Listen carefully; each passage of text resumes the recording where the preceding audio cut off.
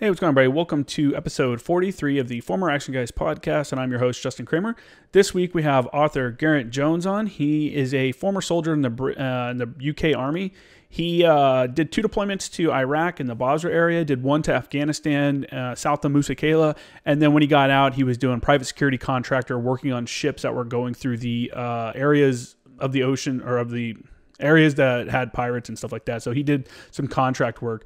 Like I said before, he's also an author. He has 10 published books, some under Penguin and some under, he's self-published. He's also the host of a podcast and everything. So great conversations. We talk about all kinds of stuff, ranging from his time in the military to kind of the restrictions that are happening now and kind of the government overreach and stuff like that. If you're not interested in hearing a lot of COVID-19 details, I would jump about 40 minutes ahead in the podcast, and then we kind of talk about it a little bit less. But the first 30 or 45 minutes is mostly COVID-19 and kind of what's been happening around here, how like in Malibu, a paddleboarder got arrested because he was out in the middle of the ocean by himself, and whatever. So we discuss about, or we talk about a bunch of stuff like that.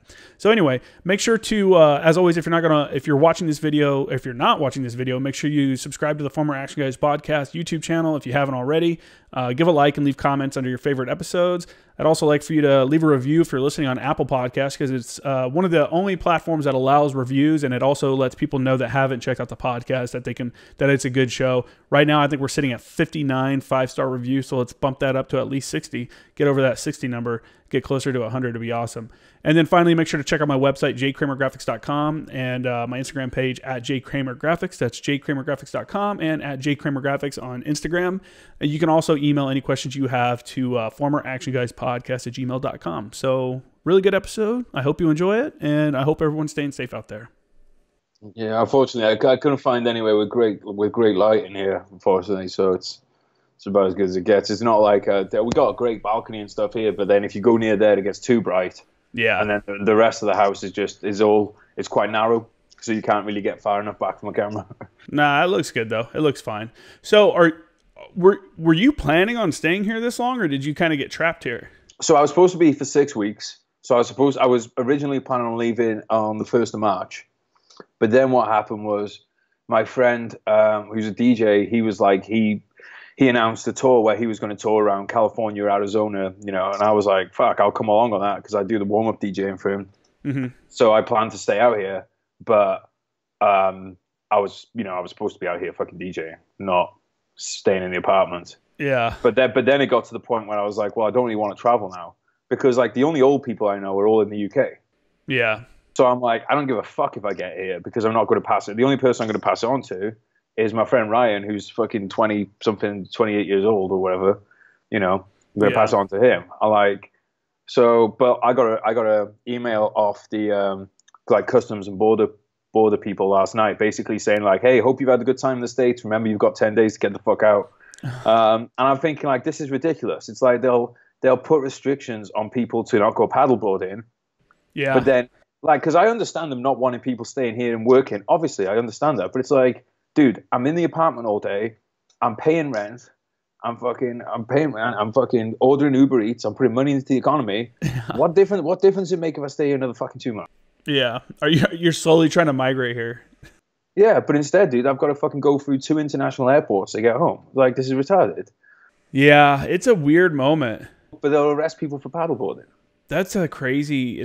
You saw that meme, man. I saw the video of it. They actually the dude was like trying to paddle towards a pier, and the police boat came around, and a second police boat came around and kept him from coming up to the beach. They stopped him and then picked him up. I'm like, what?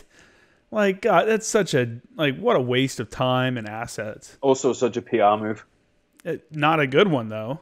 That's a shitty PR move. It's a good PR move. Like, hey, nobody. Depends how you think, though. Like you and I think that way. I've been getting so infuriated with comments from people saying that, like, oh, if people are caught this weekend, they should lock them up and throw away the key and all these kind of stuff. Yeah. Like, I don't usually use the word cuck, but like those people are fucking cucks. Like, I'm all about people staying in and like you definitely do everything that they're saying, the social distancing and stuff like that. But to say that someone that's out on a paddleboard by themselves in the ocean. Yeah. Is somehow doing something wrong. Yeah. And what are they going to do? They had him handcuffed too, which was crazy.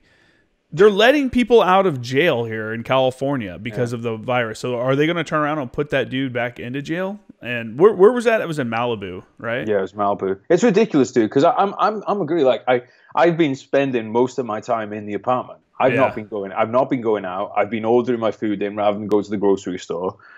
And like at most days, I'll go walk down the beach at low tide because you can walk down at low tide and keep your distance from people and stuff. But I think like I have a fundamental issue with somebody being stopped from fucking paddleboarding on the ocean. Like that to me is like they're massively overstepping the boundaries. It's just I don't know. Are we recording right now? Have we started or are we? Yeah, I mean it's going the whole time. I'll cut it to whenever. Okay. I mean, if you're good with all this, I'll put all this of it in. Yeah, there too. I'm good with all this, dude. I fucking want to talk about this stuff because it's pretty wild. It's did you see the Queen's speech today? No, I haven't. I've got a feeling that I'm going to get pissed off. It was more so like, hey, everyone, you're doing a good job. Like, thank the heroes. You know, like showed some pictures of the medical workers and first responders and stuff. She talked about how, you know, her and her sister had to make a recording in like 1940. That was the first time her and her sister had been in recording, and it was like as the build up for World War II or World War II time frame for you guys. Yep. It wasn't that bad. It was kind of like, oh, okay, you know, it was kind of like, hey, we're gonna get through this, kind of, you know, everyone. It's gonna suck, like it's gonna suck, but let's get through this. And that's kind of, I'm glad leadership is being like that. They're like being realistic with it.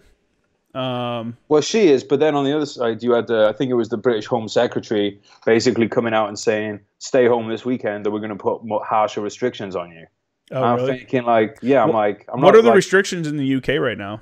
I think it's basically the same as like the social distancing, like non-essential businesses closed down. I hate that term, non-essential business. Yeah, because it's like, well, I like how they say certain things are essential. Like some of the things that are essential. You know, I'm like, are they essential? You know, like Best Buy was open for the longest time. You know, they just went to where you can do curbside pickup, but they're still open and stuff like that. And it's like, I'm all about keeping the economy open, but it's funny how I just think it's funny how they dictate, like the government's dictating, like, hey, your business has to close, but yours can stay open. And people are like, wait, the weed shops can stay open, but my, you know, whatever thing over here can't because it, you know.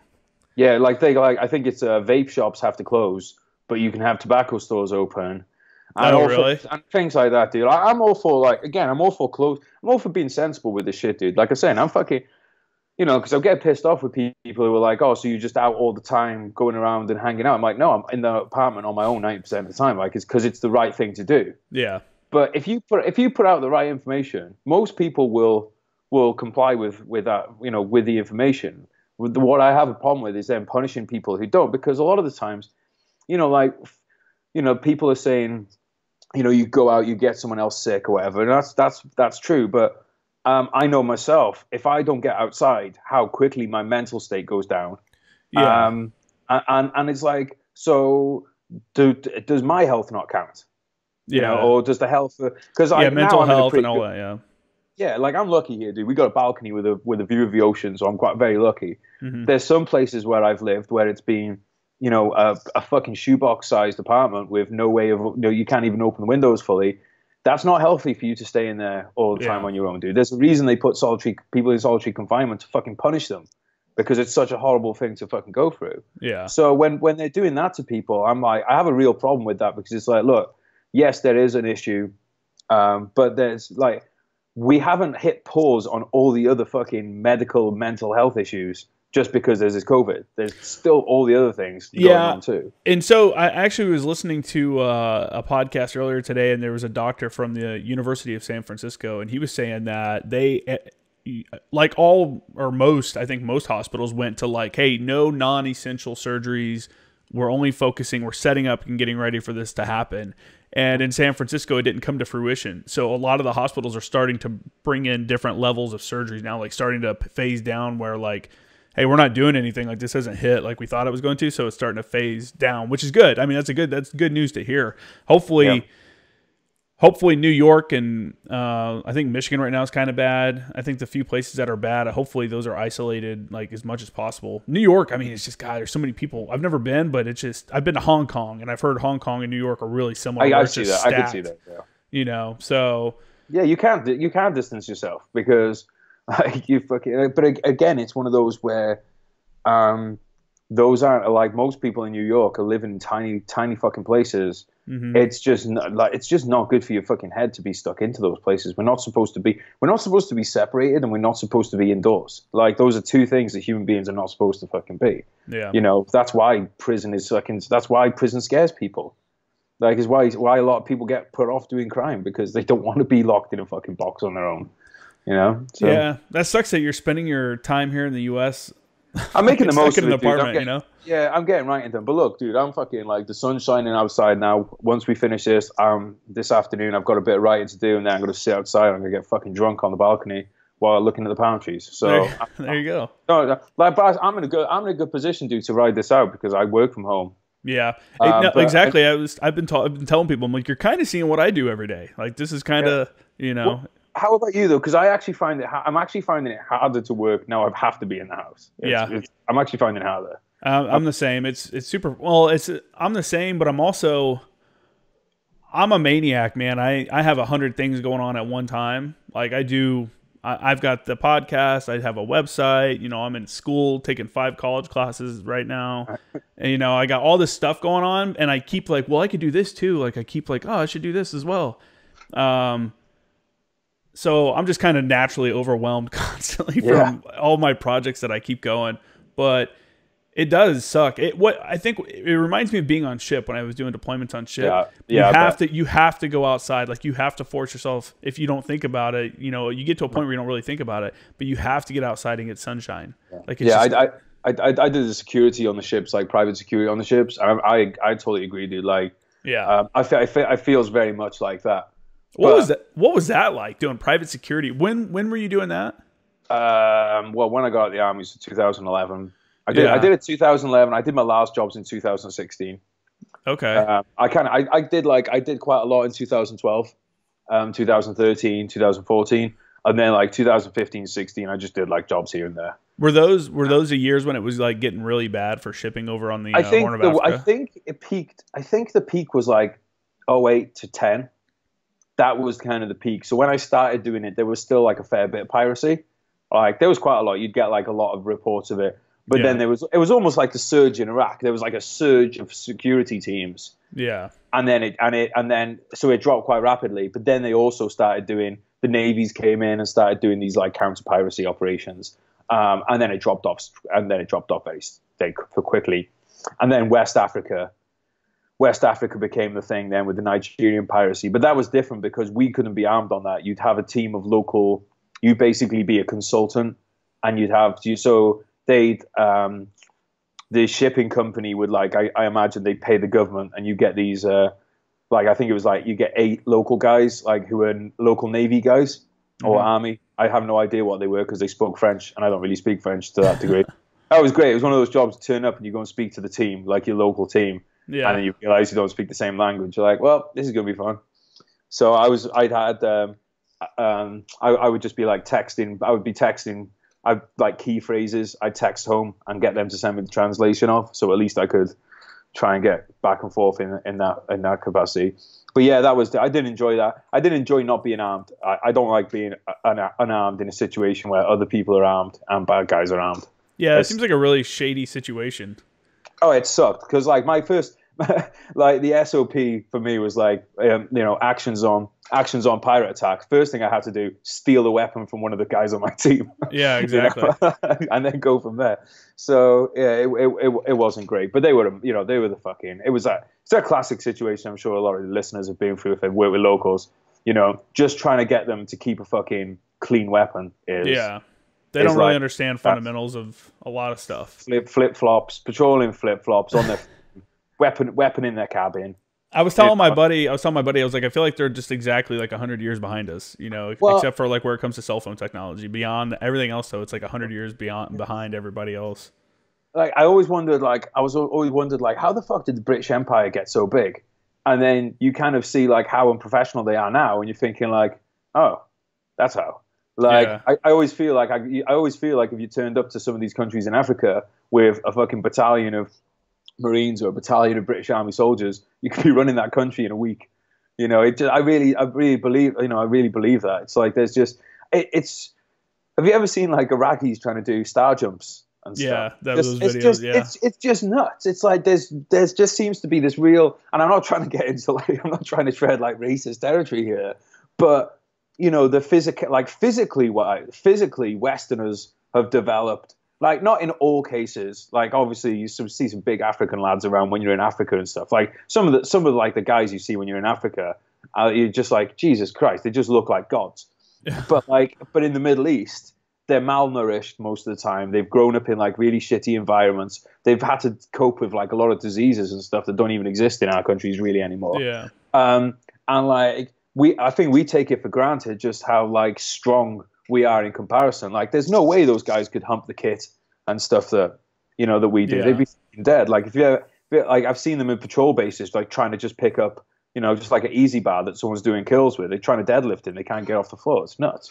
Well, I'm not sure about British, but I know Americans have, like, their average size has just like exploded since commercial farming and stuff took off, and like food was rapidly available, like after the Great Depression and everything like that, when kind of everything came online. Well, you guys are the biggest. You guys are the big. You guys, like, as a nation now, have got probably the big, you know, like the biggest size wise. Yeah, maybe fattest. I don't know about tallest. I think tallest would be like a Russian or something like that. No, Russians, because again, dude, like, Russia is like fucking a lot of the parts of the country, you know, they're pretty malnourished. Yeah. In a lot of Russia, yeah. But I mean, obviously, you get like, you know, so you get your outliers and stuff. Like in Sweden and Norway, you get like a lot of tall people. But in America, as far as like really athletic people go, like sometimes if you go walking around Santa Monica or something, you'll just see like you'll see a dude who's like 6'3", jacked, and just be like, fuck, guy's a specimen. Like, you don't see that many people like that in the UK. California is a different sample of people. For sure. Yeah, for sure. You know, people live how their environments. People in the Midwest are bigger because, you know, they live through harsh winters every year. So there's just naturally like a lot of people there are just bigger fucking people, you know. And then people on the coastlines are all in good shape and everything like that. It's just, I don't know. Yeah, we were saying the other day, because I went down the beach the other day, and you've seen like so many people out running and stuff. So many people running, people surfing. Super healthy area for sure. Yeah. And I think it's great because it's, you know, I just drove across to Chicago recently. One of my friends, he left the Marines, relocated up to Chicago. We drove across the country, and it was when we started hitting like Nebraska and places, going to the gas stations there. I was like, here's the fatties. Like, here's America. I was wondering where you guys were, but I like those. I like those. Those are my people, man. I was really like pissed that this whole thing happened, because I was really looking forward to, like, because as it was, we were in the car, we check in the hotel, we're in the hotel room, we're in the car. You know, that's again, I was getting fucking pissed off with people because I had people DMing me like, "What the fuck are you doing going across the country?" It's like, it's two of us sitting in a fucking car in the Rocky Mountains on our own. It's like, dude, how great is the Rocky Mountains? It's one of my favorite places in the world. It's incredible. So how is it as a foreigner getting an opportunity to drive cross country in America and just seeing the vast diversity, you know, that we have, and just like not only people but like climates and, you know, geography and stuff like that? It's just crazy.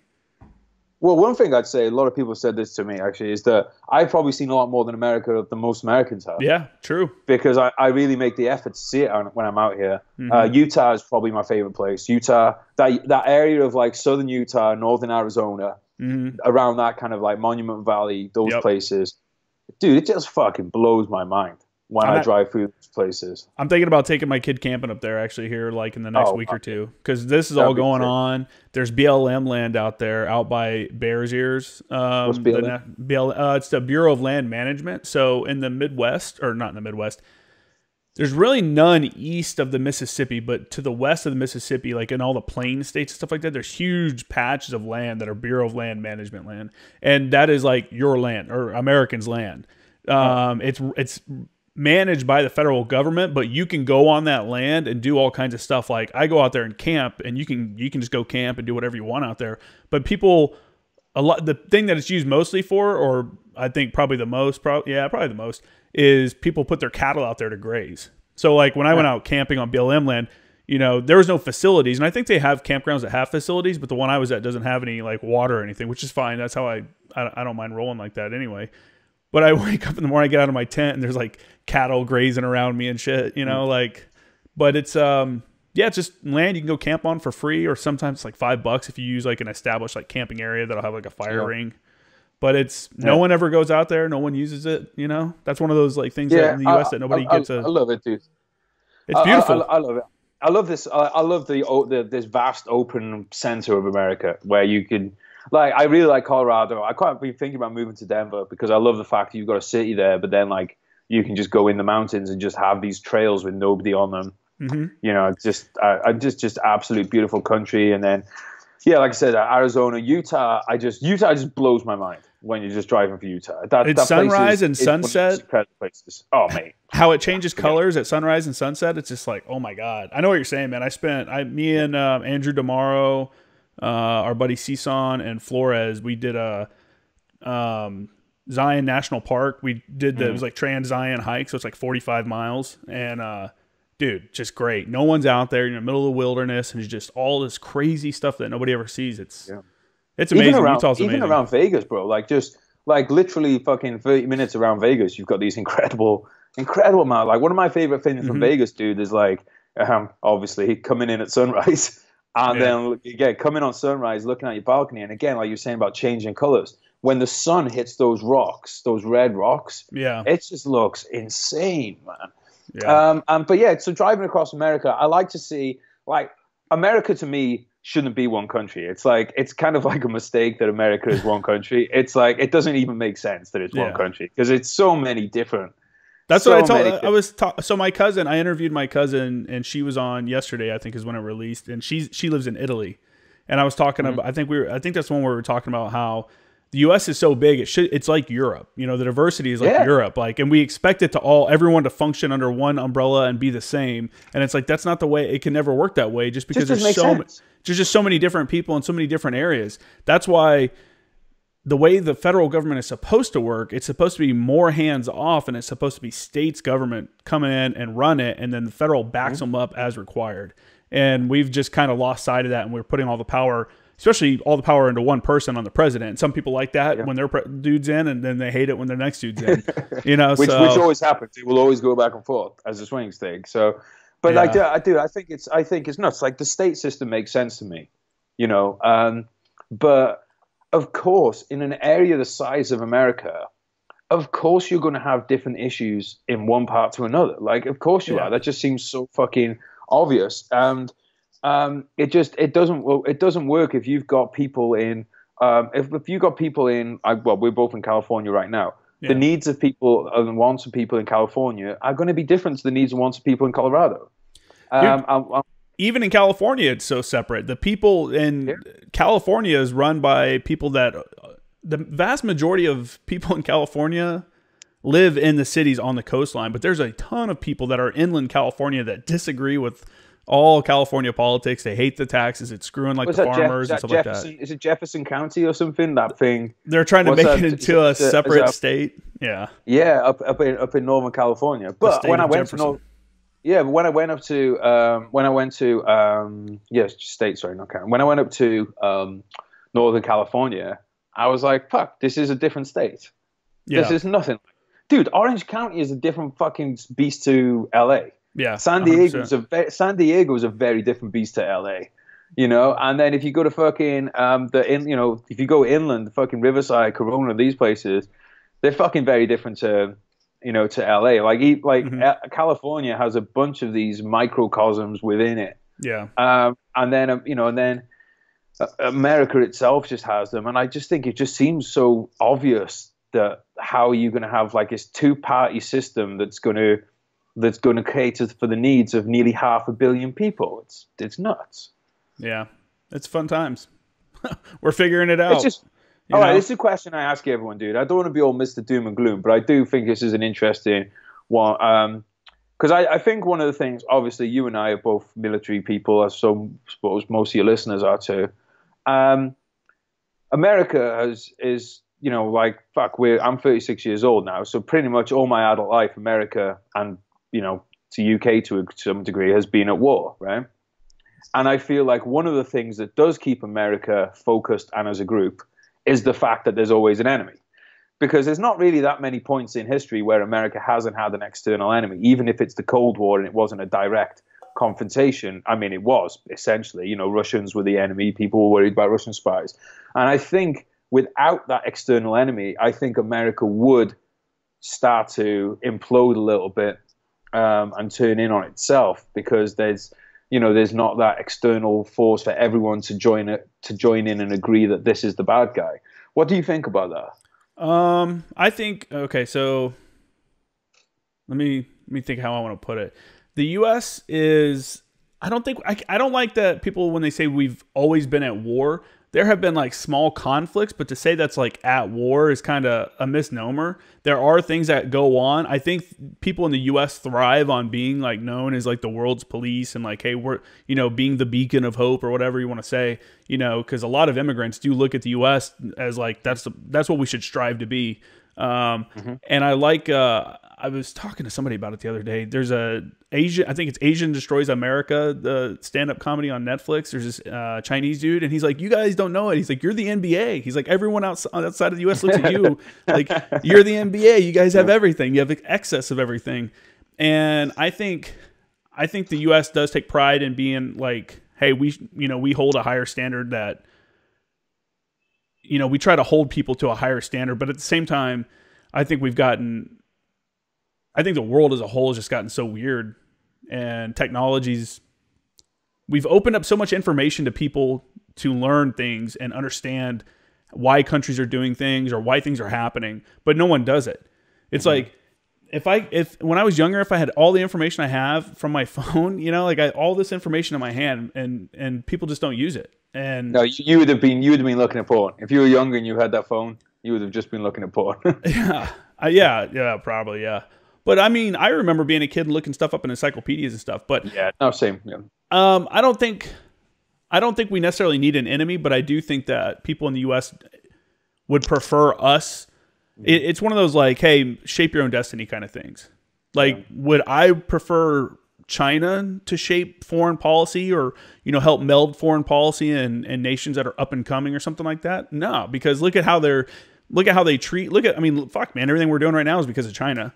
You know, and people are looking at them like, look at how they've stopped the coronavirus in their country. It's like, yeah, because they like killed people and like imprisoned people, and, you know, like that's how they do it. That's how. And so to say I would like the U.S. to step back and let someone like that step in. Nah, I think that's it. I don't think we necessarily need an enemy, but well, I just think that in general, like, it's like when you're in boot camp, you all bond over the fact that your drill instructor is the quote unquote enemy.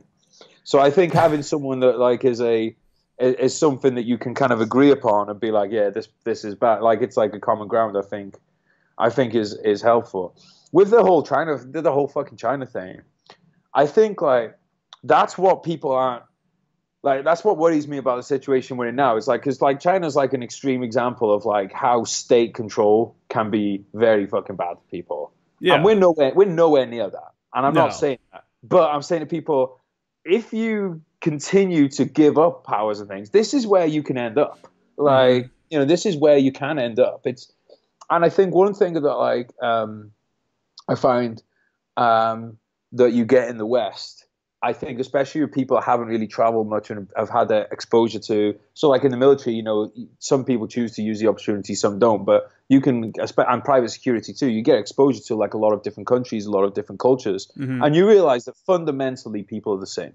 Like, we might have some differences. You know, you might worship a different god, or you might have a different idea about what marriage is. But essentially, you want the same thing. You want your family to be prosperous. You know, you want your kids to grow up in safety and all this kind of stuff. Right? Yeah. But I think with people that haven't traveled and stuff, they don't see that. So they have this thing of, oh, well, that would only happen in Russia. Oh, well, that would only happen in China. Forgetting that each of these countries are made up of people. Like, so there might be some cultural differences, and those can be significant, but it's still, you're dealing with the raw material of people. So if it can happen in one place, it can happen in another. And there's a lot of fucking nasty shit that's gone on in America and Britain. You know, Britain, when we had an empire, did some fucking horrible shit to people. So, but I think we have like but that was, you know, people. So on that real quick though, is people hate on on Britain for like world conquering and all that stuff. Spain, France, like they all took part in it. You know, everyone kind of took their jabs at it, but there were at some point, you know, China with Genghis Khan, or was it China? Yeah, I would say China probably. Right? Mongolia. Okay, excuse me. See, I don't even know my history, but you know, this during those time frames, that was the norm. So to look back from 2020, like in 2020, yeah, that's the things that happened were completely horrible. They were completely horrible then, but they were also the norm then. And yeah, I'm not justifying any of the crazy shit that countries did to like take over areas, but to say that to say that a nation moved in, like say like Columbus coming here to the U.S. and stuff like that, and or coming to wherever he landed, wherever it is now, we don't know. To say that him fighting the people there, those were just perfectly peaceful people that never fought anybody. You know, these were also Aztec people or people in South America, or not South America, but man, I'm making myself look like a real ass right now. So I'm gonna stop. I'm just saying, there's atrocities everywhere, and we like to only point out one thing about one area. I think that's the point. That's exactly the point that we need to be aware of, is that people fundamentally everywhere, at every time in history, have coveted power and will use violence to attain it. Yeah. So, and when I say I don't like China dictating foreign policy, it's the government. It's not necessarily the people. Exactly. The people are good people. They go to work. They do what they have to do. Their government tells them this, and they don't know any better. That's where they're from there. They were born there. They were raised there. Yeah, and it's almost like roulette as well, bro, because it's like, you know, there's a lot of like circumstance that goes into like who happens to hit power at the right moment and things. Like there's a chance with if you look at fucking Hitler, right? If there's a bullet had gone to the inch left or right, we never would have had him, and you might have had some other politician who was just as charismatic come in, who led the country in another direction. And I think my issue with all these kind of like these powers and those restrictions we see now doesn't necessarily mean that there's anything going on now that's going to be that bad for anyone. It's just if you happen to get the wrong character in at the wrong time, and then quite often it's on the back of then you have an economic crash, and then on top of the economic crash you have a Hurricane Katrina at the same time. All these things combine, and then that's when it becomes a problem. You know, I think it takes a lot of bad shit to happen at the same time to really make stuff fall down as massively as we saw in like World War II and things. But the problem now is that the problem where we're at now is like, you know, both my grandfathers who are World War II veterans have passed away now. There's very few World War II veterans around now. Mm-hmm. When my mum was growing up, it was like my mum was born in late in the late 50s. You know, she was growing up where like for us with 9/11. 9/11 is 20 years ago nearly, right? Yeah, we're the same age, so yeah. And it feels like nothing, does it? It feels like nothing. So for my mum growing up, it felt like World War II was nothing away. And so people knew that fucking these cataclysmic things can happen in the blink of a fucking eye. Like I asked my grandma about it. I was like, did you guys see it coming? She was like, no, we didn't think it was going to happen all the way up to it. We were just thinking like, it'll work out. And now because like our younger generations, people our age and younger, we just haven't ever seen anything like that. So even this COVID, which obviously it's tragic, it's fucking tragic for anyone that's lost anybody, anyone that's even been sick. It's tragic. But let's be honest, in the scale of fucking world disasters over the last few hundred years, it's fucking nothing. You know, it's nothing compared to a lot of things in the last 100 years. Now, and like, but to us, because this is the biggest thing, it seems huge. And I just don't think that people understand that, like, yes, this is, like I said, it is tragic, does have the potential to be worse than it is. But that doesn't mean that you can go throwing away, like in panic, that you go throwing away the things that could set you up for even bigger disaster. Like, I don't think people are looking at like the secondary, tertiary kind of effects of decisions that are being made right now. I know what you're saying, but I think also that if some of the measures aren't being taken, like if we just let it ride, they were saying up to 2 million people could die from it. You know, whereas now because of some of the things they've instituted, that we're now closer, possibly around 200,000. Now they haven't given a time frame or anything like that, and I think they said the models for that go out till August, so that doesn't count in like next year and when it comes back and stuff. But I know what you're saying. I know what you're saying, and I'm all about like, yeah, I think there's definitely an overreach of government in almost any case. And the thing that gets me is that people see how bad the government fucks stuff up, but they still want to like add more government. Like, hey, it's like, let's throw more money at this problem. Like, dude, what are you talking about? Like, they don't work. Like, it just doesn't work. Like, stop putting money, you know, they're wasting our money, especially out here in California, man. Yeah. Well, dude, one of the funniest ones is for me has been the stimulus package. Oh, it's like people are getting so happy about it. It's like, yeah, but how much did you, dude? Like my fucking in the UK, I pay 40% on my income. I pay 40% on my income. Is that the average? Like, what's the scale go? So you do 20. Like it's usually about 25. It's about 25%, and then once you earn over a certain amount, then you pay 40% on that. Okay. So essentially, I would say, so it probably averages out that at least a third of my income goes to income tax. And I don't really get anything back from that. I don't have kids, so I don't get any credit on kids or any of that kind of stuff. What do you mean? Do they give you money back if you have kids? You can get credit for kids, and like you can get like there's like kickbacks for being married and having kids and that kind of thing. But I don't have that stuff, and my kids aren't going to school, so I'm not benefiting from any of that. And and one of the things I've been thinking about with it, because I just, I'm a big believer in like, I don't have a problem with paying some tax, but I think that the reason I have a problem with it is because there's kids that I went to school with, I say kids, they're my age now, who have never worked a day in their life because they just made the decision they weren't going to work, and they've received an income their entire life. Yeah.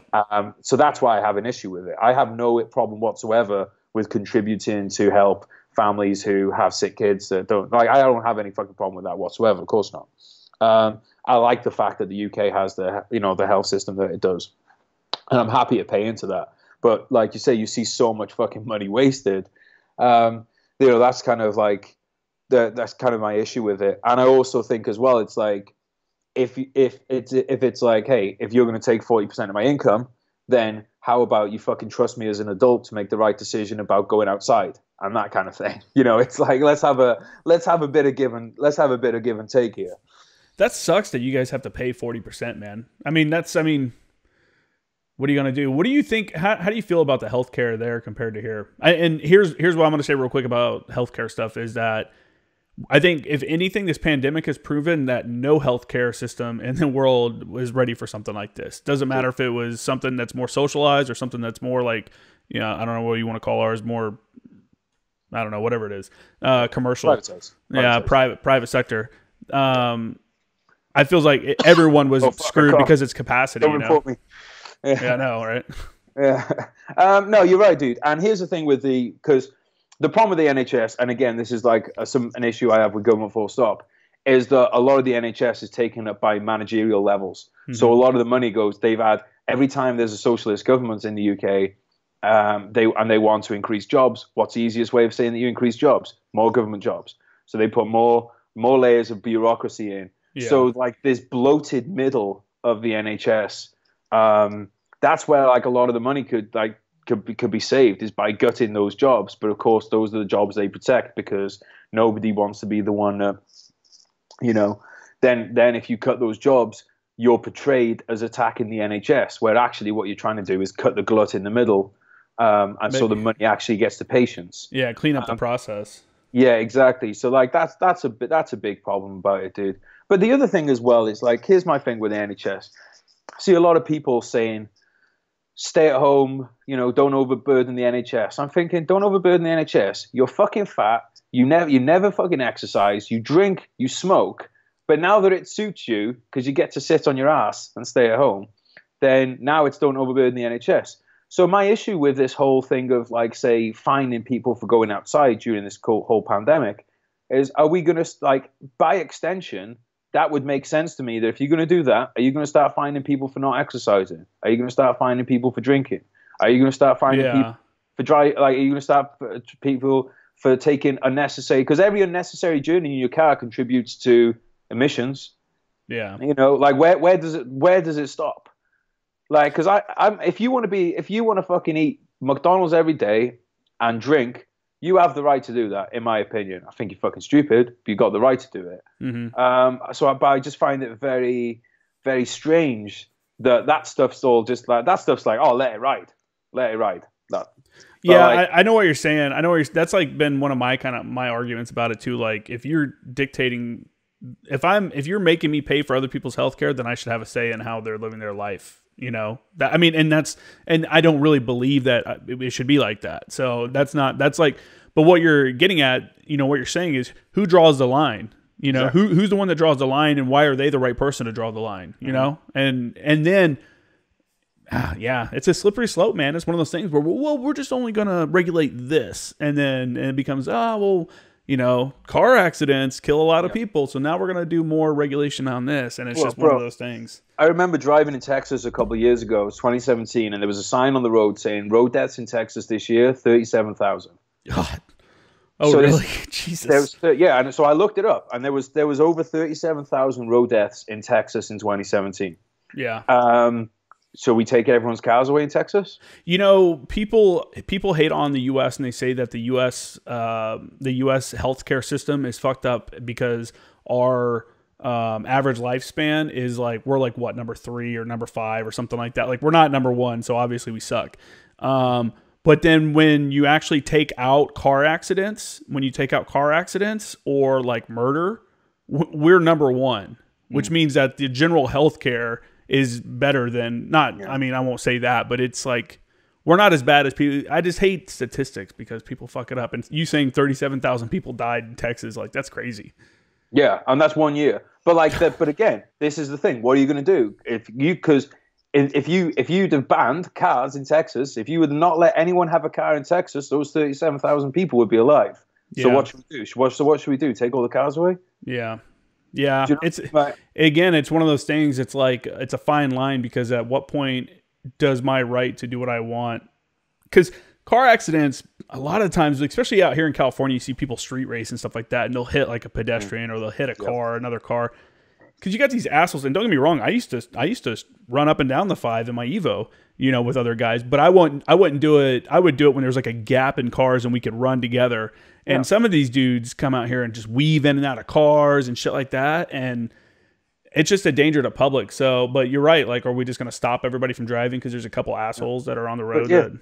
Exactly. But again, that's common sense. Like, because there's a big difference. Because look, sometimes there'll be an accident. Like, you'll be driving, you'll be doing everything properly, and a deer will run out in front of you, and you'll have an accident. Yeah. Or you might hit. There might be some oil on the road. You hit some oil. It wasn't your fault. There will be accidents. Yeah. And then there's dickheads who are fucking street racing. Like, anyone with a fucking ounce of common sense can see how those two things are different. Yeah. So it's the same with this situation we're in now. There's a big difference between having 20 friends over for a fucking party and going for a walk on the beach to get some exercise. For sure. Yeah. Those two things are so fucking different. A lot of doctors are telling people they need to get outside occasionally. Like, get outside. And I mean, I have my dog, so I'm, you know, he goes out a couple times a day, so I'm out walking the block and stuff like that. So, or I was taking him to Balboa Park down here in San Diego, but the park's closed. Yeah, that's lovely. That's a nice part. Yeah, but I was on a big ass lawn by myself, and huge, the beaches they kicked me out. They close your beaches too, right? Yep. So that's what I like. I'm in San Clemente right now, and the beaches are open, which I fucking like because my friends are saying to me like, "How are you on there? How are you not getting fucking arrested?" I'm like, "Well, the cops are down there. They're just being real." Like, so shout out to the fucking sheriff's office around here because they're just being. Well, you're in Orange County, so it's a little. They're just being what's the word? Just more being common sense. They're just applying common sense. In Encinitas, yesterday I saw a news headline in Encinitas, California, which is North County. It's just south of Camp Pendleton, north of San Diego. Cops ticketed 22 people with $1,000 citations for being on the beach watching the sunset yesterday. Oh my god! Like, hey, you can't tell me. You can't tell me as well that they're not seeing this as a great opportunity to bring in some cash. I mean, I hate that I would hate to think that that's what they're doing it for. I know they're trying to. I want to believe that for sure that they're doing it for public safety, but I think the correct thing would be, hey, come down there and be like, get out of here, or I'm going to give you a ticket. Not like, all right, everyone, or chase a dude down on a paddleboard with 2 fucking boats to make sure you can, you know, handcuff him. Like, get the fuck out of here. That's excessive. Like, that's common sense has to apply. Yeah, and again, I have no problem with. If they think that there's a group of people on the beach, I have no problem with them asking people to disperse. Yeah.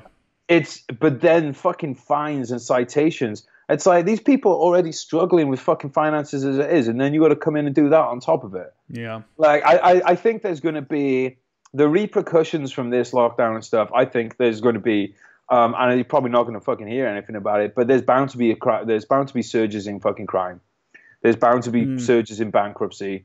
There's bound to be surges in people losing their job. There's so many negative effects. I think it's something like just under 1,000 people a week commit suicide in America as it is. That's surely going to fucking increase. I'm sure. Yeah. And it's like as far as like you'll see your standard increase in everything that you see when like when the recession happened or when the depression happened. The good thing here is like unlike the depression or unlike when like the Spanish flu came through, because that's what everybody keeps comparing this back to, the Spanish flu. We have technology. So you and I are talking to each other, but you're 70 miles away north of me, and but we can still talk. And that was part of the reason why during the Spanish flu period that it came back and so many people got sick, is because people were like, fuck this, I'm not staying inside anymore. Like, they have to think about that. That was a time where there was no technology. Your entertainment came from books and like records and shit, So we're lucky that we're going through it now. It's tough. It's tough. It's definitely tough for some people. I think it's easier for military people, especially if you've done any kind of like 100% deployment or like being on ship for sure. Like you're used to being, locked away and secluded from society. And I did when I was on those ships too. I don't know about you, but we had a basic. You could use the ship's email system, but only when they weren't using it. So really, you might get 1 or 2 emails a day, but you couldn't. There was no phones. There was no internet. Yeah. So it was cut off. On the U.S. ships, there's what they do is they throttle the internet, like their satellite internet. There's only so much bandwidth. So, like everything else, they do it by rank. Like if you're the lowest rank, you can get on from this time to this time, and your internet speed is it's like 0400. It's like dude, it's like you pick up, like you click on a photo and you sit there and watch it like. Load the screen as the photo's starting to load. It's like old school internet, like dial-up. And it just cuts off just before the vagina is fully. Oh, you can't do that. Nah, it's different. Oh, really? No way, dude. Not on a government ship. They'll charge you for it. You'll 100% get charged. You guys can drink on your ships, right? On the Navy, Royal Navy ships. I don't know. I never went on one. No. All right, so we're like way into this. We haven't even talked about you at all, like who you are and what you do. I'm just doing my 3% and fucking stuff, bro. So your grandparents were both in World War II. World War II, I think, was very more impactful for the UK. One, it's smaller, so you were on the front lines. Like the country as a whole was on the front lines. It was a front line. Yeah, it was like bombing. It was a very real chance that Hitler was going to invade in '95. If they'd have won air superiority during the Battle of Britain, they would have invaded Britain. Yeah. It's as simple as that. And I think I've got bomb craters by my house back home. Like, oh really? Like where I go walking, you see of course you do.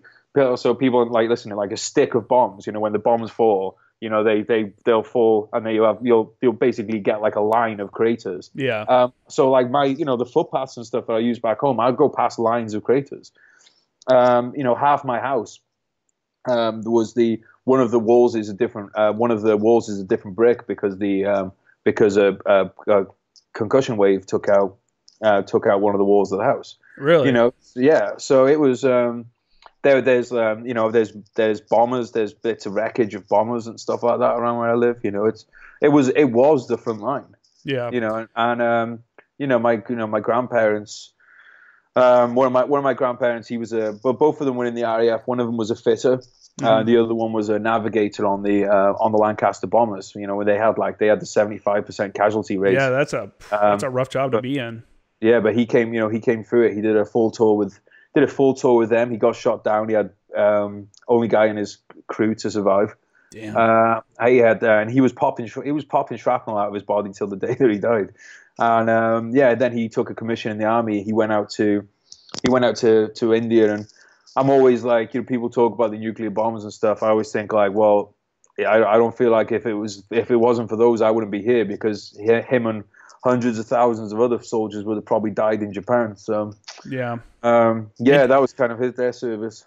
That's weird when you look at the when you really think about the second and third order effects of that. But on the other side, people in Japan are saying the same thing about their own people. However, they did start the war on that front. So it sucks that it had to happen. I mean, it's one of the greatest human tragedies. However, for sure, you really can't see what was the alternative. It's easy to look back and judge the decision, but I can't imagine having to have made that decision. You know, I think it was the right call, bro. I think it was absolutely. I don't think there should be any regret. Now you can have a huge amount of sadness that it came to that, which we should have, because most of those people were probably just good, normal people.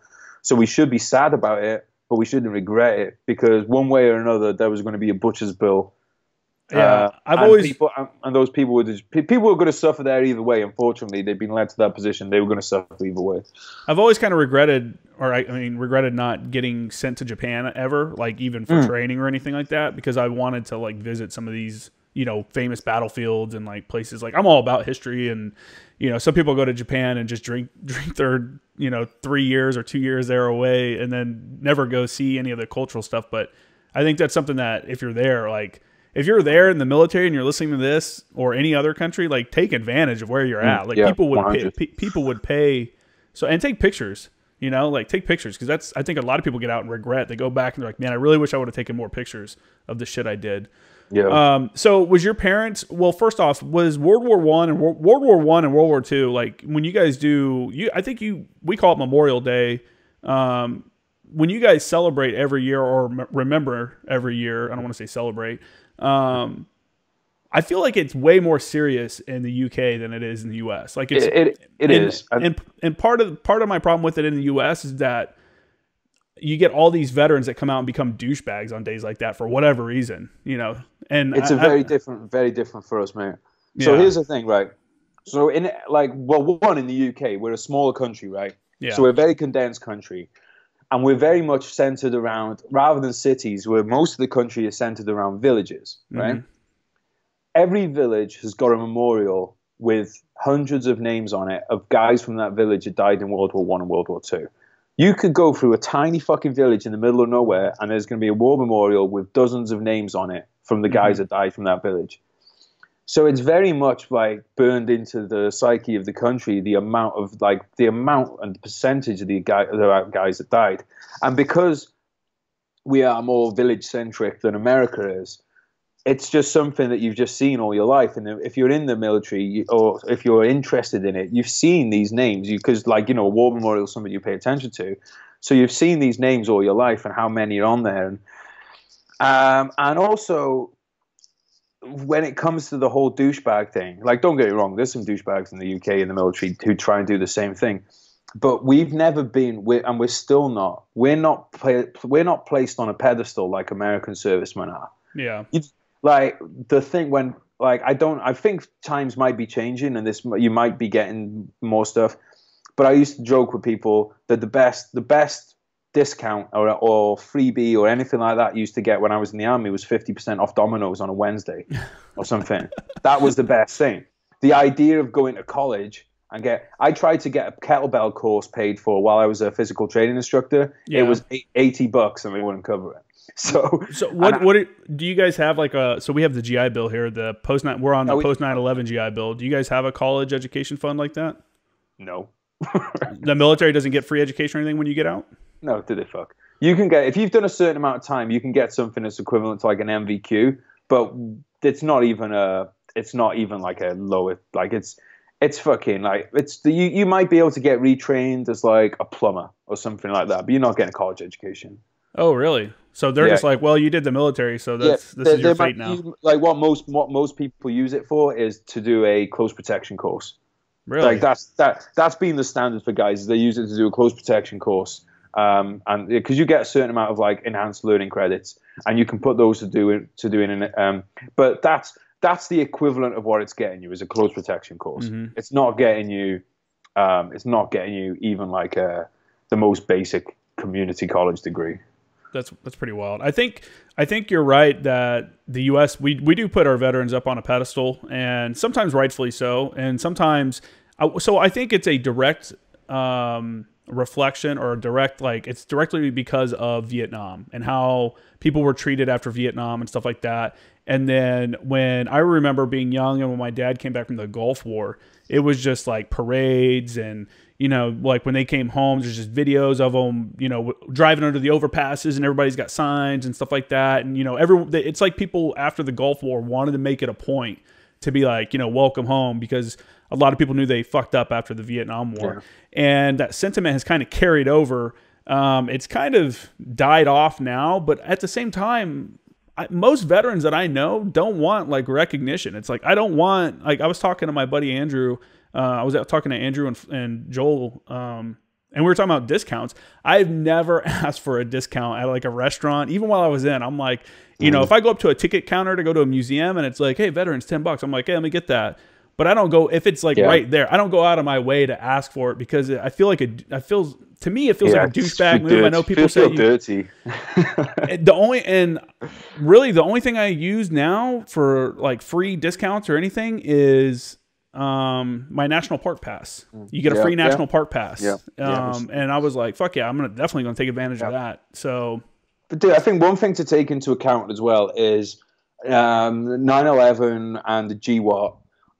It all kind of corresponds with 24-hour channels, more content, social media, and veterans and the military make for great content. So I think that's been a part of it as well, because it's been like, who doesn't want that content of seeing the soldier coming home and hugging his kids? So I think that's been a part of it as well. I think definitely you're right about the Vietnam kind of like the counterbalance. Yeah, that's or kind of like overreaction. That's been a part of it. But I think it's just the fact that there's just been more avenues for showing this stuff, for putting it out there, and then companies have realized it's great PR to we'll do this for a veteran, or we'll do a free dinner.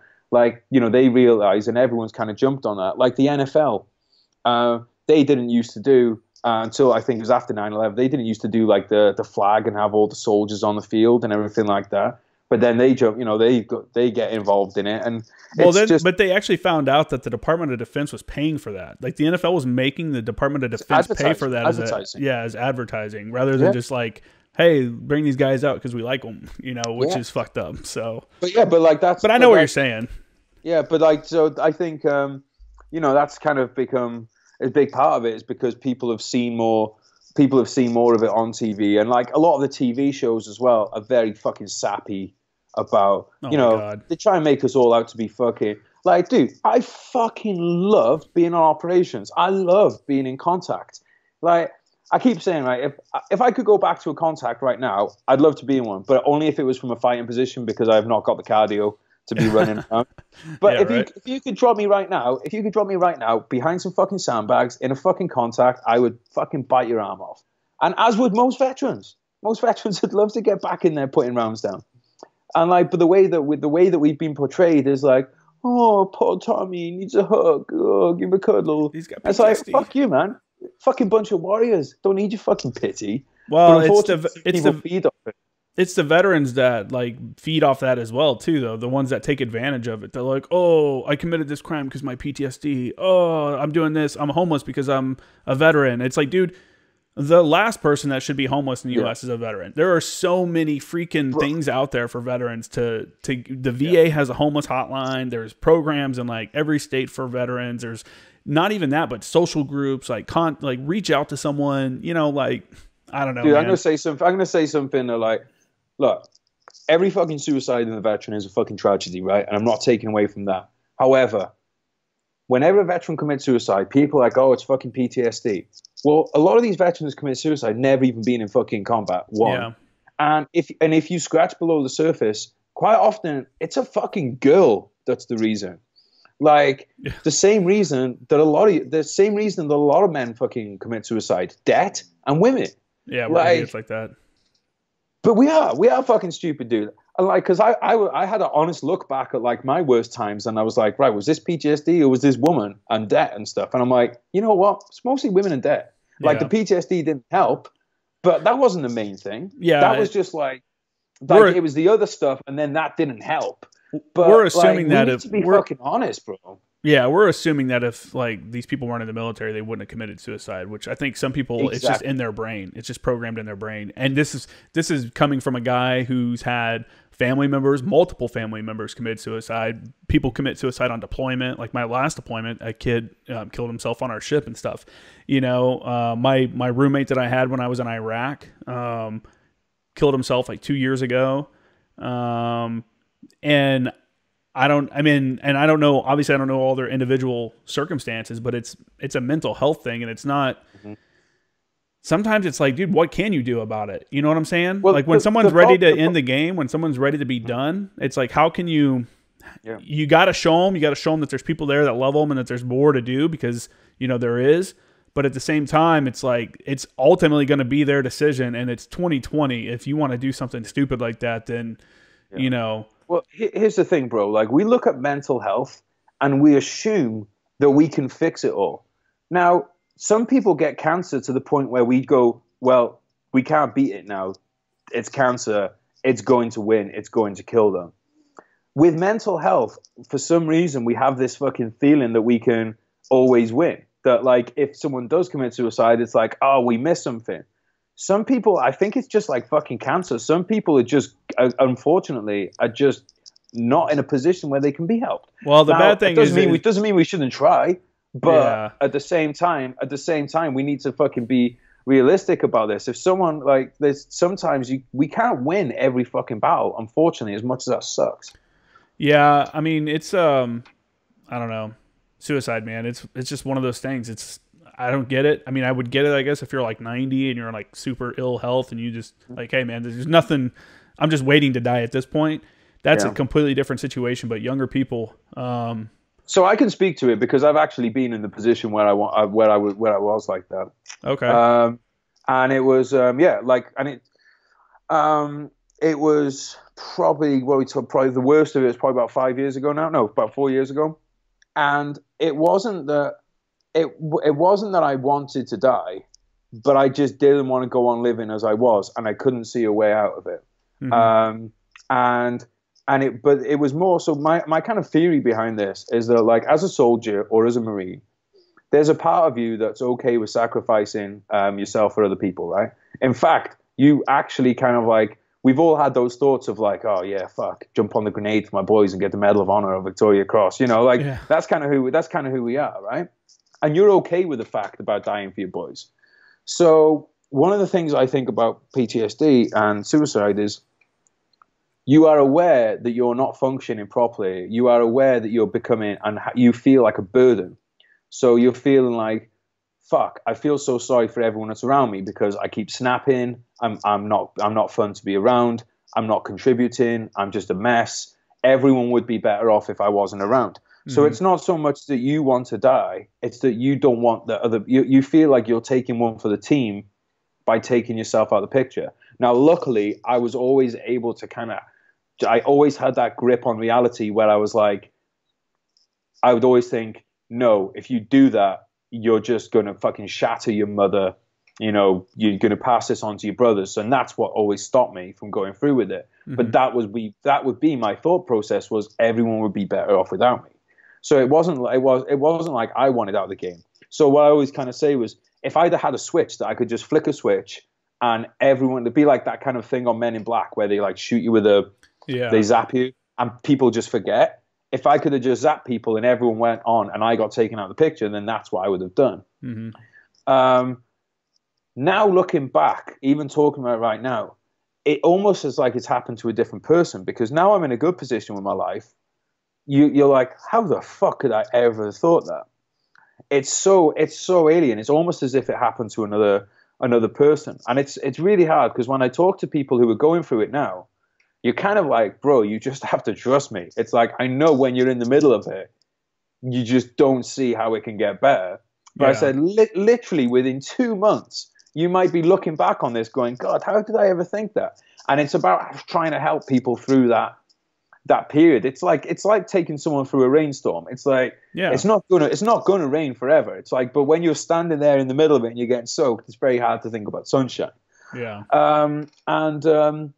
like I think that there are some people. Look, at the end of the day, our brain's just a bunch of fucking wiring and circuitry, right? There are some people whose circuitry is just going to lead them down a tragic path. I think that's just inevitable. Yeah. But I think for a lot of people, it's just about being able to try and guide them through that shitty period. Which, like I said, bro, because again, when I look back at that period of my life, doing drugs all the time. No, hopefully no fucking law enforcement people listening to this stop me coming back in the country. Was in an extremely toxic relationship. Wasn't really doing any kind of meaningful work, which gave me purpose. There was all these other things, and then it was the PTSD on top, which I'd never been to therapy for. Once I'd gone through the therapy, once I'd started doing work, it gave me purpose. Once I started getting on top of my debt, once I got out of that toxic relationship, things fucking cleared up extremely quickly. Yeah, people can't see the sunshine, man. They're stuck in the storm, and they're just like, it's never coming. It's never gonna come, and it's like going through boot camp and stuff. You're like, it's never gonna fucking end, man. This sucks. Like, what is going on here? Like, I want to be anywhere but here, and you just got to know that the sun's gonna come out, and it's gonna be bright, and life's gonna be good. If you look at it, I always look at it like, I look at myself 10 years ago. Like, where was I at 10 years ago? You know, in 2010. I was a forward observer. I was a brand new forward observer. I was, completely different. I didn't know anything about being a JTAC. Like I'd heard about the job and stuff like that. Didn't know anything about that. I had never gone into, I went to Iraq once, but I hadn't really done anything.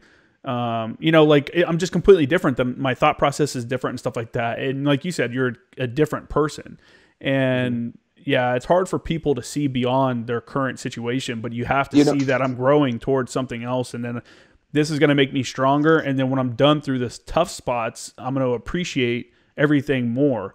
And it's really hard, especially like a job like this where I'm on here, I'm constantly, downing my, inside. I'm like, fuck, man, am I doing this right? Like, do people like this? Like, this sucks. I'm an idiot. Like, it's hard to put yourself out there and stuff like that.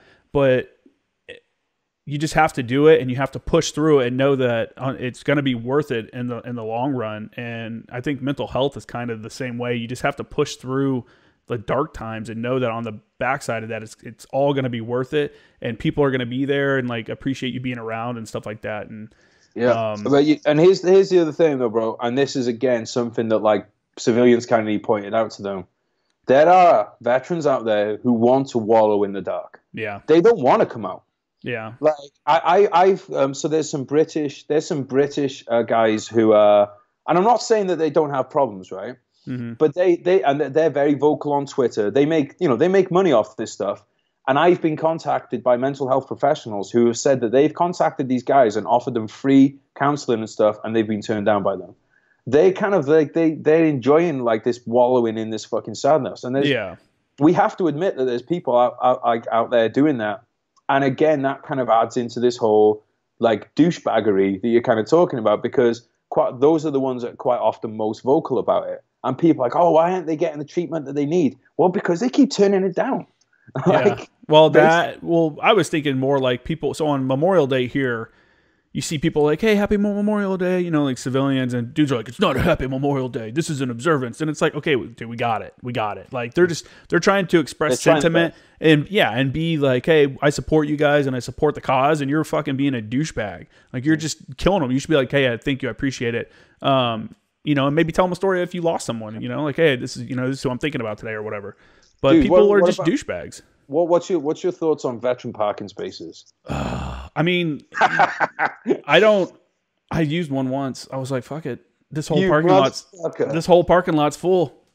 I was at the outlet. I was at the outlet mall in Carlsbad. I had to go get a new shirt. Entire parking lot's full. I'm like, oh, that's open. Gonna do it. I don't care, man. Like, people want to put them up. I just don't think it should be. I don't know. When I go to a baseball game at the Padres and stuff, they're like, all the veterans in the crowd, stand up. And, all these people stand up. And I'm just like, no way, dude. Bro, my kid's always like, Dad, stand up, and there's nothing wrong with it. That's cool. That's cool. That's just not me. That's just not me. I don't want to be like that. So recently, they play the NFL games in London. Mm-hmm. So I love the fucking NFL. And so the Royal British Legion, who are a big charity, they sponsor my podcast. And they know that I'm a big NFL fan. So they got in touch with me and they go, hey, we got a pair of tickets for the game if you want them. there's only one catch. And she goes, I don't think you're going to want the tickets. I'm like, oh, what's the catch? She goes, before the game, they're going to announce hero of the game, and then the camera's going to go onto you, and they're going to read out your service as the crowd gives you a round of applause at Wembley Stadium. Dude. And I go, I would rather fucking die. And she emailed back, going, yeah, I thought so. But what I wish I'd done now, in retrospect, is taken one of my veteran friends and made him the hero of the game and not told him and just totally fucking embarrassed him. But dude, I would rather fucking die than have that happen. I would be dying on the inside during that. There's no way. Oh my God, your skin would be peeling off and like you just face melting in embarrassment. I mean, what I should have done was just taken the tickets and then just until kickoff, just gone and hidden in the toilets. Yeah. Yeah. Just have the empty seat. Yeah, he's not there. We don't know where he went. Oh yeah, man. No, like, fuck that shit, bro. Oh my God. I mean, but you know what? I don't hate on if people want to go do that, that's cool, man. And because you know that's everybody's thing, but that's just not me. And I just think some guys and girls just take it too far and take the whole veteran thing like they're somehow better than people. It's like, dude, you volunteered to go into a volunteer force. We thank you for your service. Part of your thankfulness is, or part of your thing is that you get free college and stuff like that. Here's all the benefits. Like, so quit bitching about like, oh, this restaurant doesn't give a discount. Bro, the benefits in America are insane. Like, I think it's one of my friends. He gets a better rate on his loan on his mortgage because his brother served, or something like. Yeah, something like that. I can't remember the exact details, but basically, my friend was getting a good deal on something because his brother was a Black Hawk pilot. Sounds like a fraud case. No, I'm just whatever. But like, if you're getting a college education out of it, then you've done fucking well. So shut the fuck up. Like, yeah, I can't complain, man. You get, and for the people that don't know what it is, it's 36 months of whatever the most expensive school is in whatever state you're living in, whatever public school. So for here in California, the most expensive public school is UC Berkeley. So whatever Berkeley's tuition rate is what the government will cover. And that will cover any state school that you go to, any school within the state. If I decide to go to like USC or a private school like that, then they have a program, and not every school does, but they do. They have a program called the Yellow Ribbon Program where they cover all the extra part of your tuition. So you don't have to pay anything. So you get 36 months, which equals to four years with the summers off. And dude, I mean, I get paid to live here. I get paid, you get paid to live here, which like I had my very first video. That was my second video podcast I had the one of the SDSU VA reps come on, and the guy that signs the paperwork and talk about it. And like he said, you shouldn't just use BAH, the money that you get from the GI Bill. That shouldn't be your only income. However, it's a good supplement, and veterans can put themselves in a really good place if they're going to school full time and they're also working at the same time. It's such a great opportunity. It is. And you can go to trade schools. You can use it to learn how, like I was telling somebody on the last podcast, or maybe two before, I had a buddy who went to like Wyotech and stuff and went, learned how to be a mechanic, a professional mechanic and stuff. And it's just, there's a lot of opportunities in the US for veterans, and we're kind of spoiled like that for sure. And it's for everybody. It's amazing, bro. I really do. I think it's incredible. The other thing as well is I think going to, especially for guys, going to college when you've had some life experience and you actually know what a work day is, and you actually have your goals lined up, you know what you want from life. Yeah, it's the best time to go. Like you're much better off going to college when you're in your 20s than when you're a fucking kid. Yeah, I think you definitely focus more. But I also have another way of looking at it. So I wanted to join when I was 18, when September 11th happened and stuff like that. I got arrested for weed and stuff, so I got kicked down the road. But the good thing is I lived on my own. Like, I moved out of my mom's house a few months before I graduated from high school. So I was still in high school and I had moved out. And from that point until I joined the Marine Corps, I was living on my own. I was paying bills. I was learning how to like live. I moved to a different apartment. I had roommates, dealing with people, like I just had a lot of life experience. And then I joined the Marine Corps, so I joined and I was a little bit older. And you see a lot of guys that join and they look back and they're like, dude, like the best part of your life, like that 18 to 22, you're spending it getting told what to do, cleaning and doing bullshit. And I like, if my kid was to join, or say he wanted to join, I'd be like, look, man, I want you to go to college and at least go to like the community college and get an associate's degree, spend 2 years there, get some life experience, work a job, you know, because be accountable, and then go, because it's only going to make you a better, you know, military member and just a better person all around. That's good advice, bro. I got to take a piss, mate. Give me 1 sec. Go ahead. All right, now that we had like a natural pause, let's go back and start with your military career. Let's talk about you some. What year did you join, and how does it work for you? You joined the Army, right? The British Army? I joined the Army Reserves. Okay. So like the equivalent of the Guard. I joined that while I was, I guess, my senior year in high school. Okay. And then, so originally I wanted to become an officer in the infantry. And this is like 2000. So I wanted to be an officer. So I was going to do like the college, kind of like an ROTC equivalent. But then I was kind of like told that if I joined the reserves and went in like enlisted, I'd actually get a much better chance to understudy officers. So this was back when you used to have radio men. So they put me as the radio man, so I could just like understudy the officer. And like the reserves was like, the level of training was higher than what like the ROTC equivalent was. So I did that for a few years while I was in college. But while I was in college, 9/11 happened, Iraq happened, and I went forward to do the commissions board. You know, the regiment, like there was a regiment, my local regiment, like me, they wanted to have me as an officer. Went to the commissions board. I did not feel like I fit in at all with the other people there. Most people were from, they were like privately educated. I'm from like a kind of like middle class family, but like most of my friends were like kind of like working class, and I felt like there's still like quite a bit of a class system in the UK, especially in the army. In the army, the class system is very strong.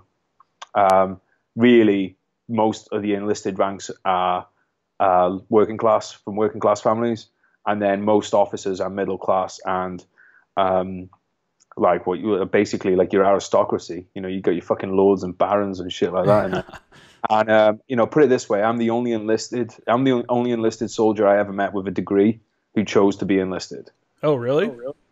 Just doesn't happen. And like for years, I was like pestered into taking a commission, which I just didn't want to do. I wanted to be enlisted. I wanted to be machine gunner. Like I did what, but that just doesn't really happen in the British Army so much. It's definitely there's certain regiments that it's very strong in, but you know, across it's still very much kind of class system based, which I don't agree with at all. I think it should be like a meritocracy. But it's because like, look, dude, any fucker can get a degree. Getting a degree does not mean that you are a fucking neuroscientist, right? You know, and you'll get these guys who are they've been privately educated at places like Eton College, and then they'll go through the commissions board. Now, don't get me wrong, they still have to pass the commissions board, but even so, there's a lot of all boys club at play and that kind of thing. And I just didn't want a part of that. I wanted to be enlisted. I wanted to be, I always say, like, I wanted to be the guy kicking in the door, not the guy saying, go and kick in the door. Yeah. I used the reserves as a backdoor to get to Iraq. The army being the army, my paperwork got fucked up for about 18 months. So I ended up sitting at home waiting to go, hurry up and wait for about a year and a half. Finally got out there and I got sent to a unit which I really didn't want to be with. Made some good friends, don't get me wrong, but the job that they were doing, this was summer of 2006 and things were going wild. Winter of 2006, things were going wild.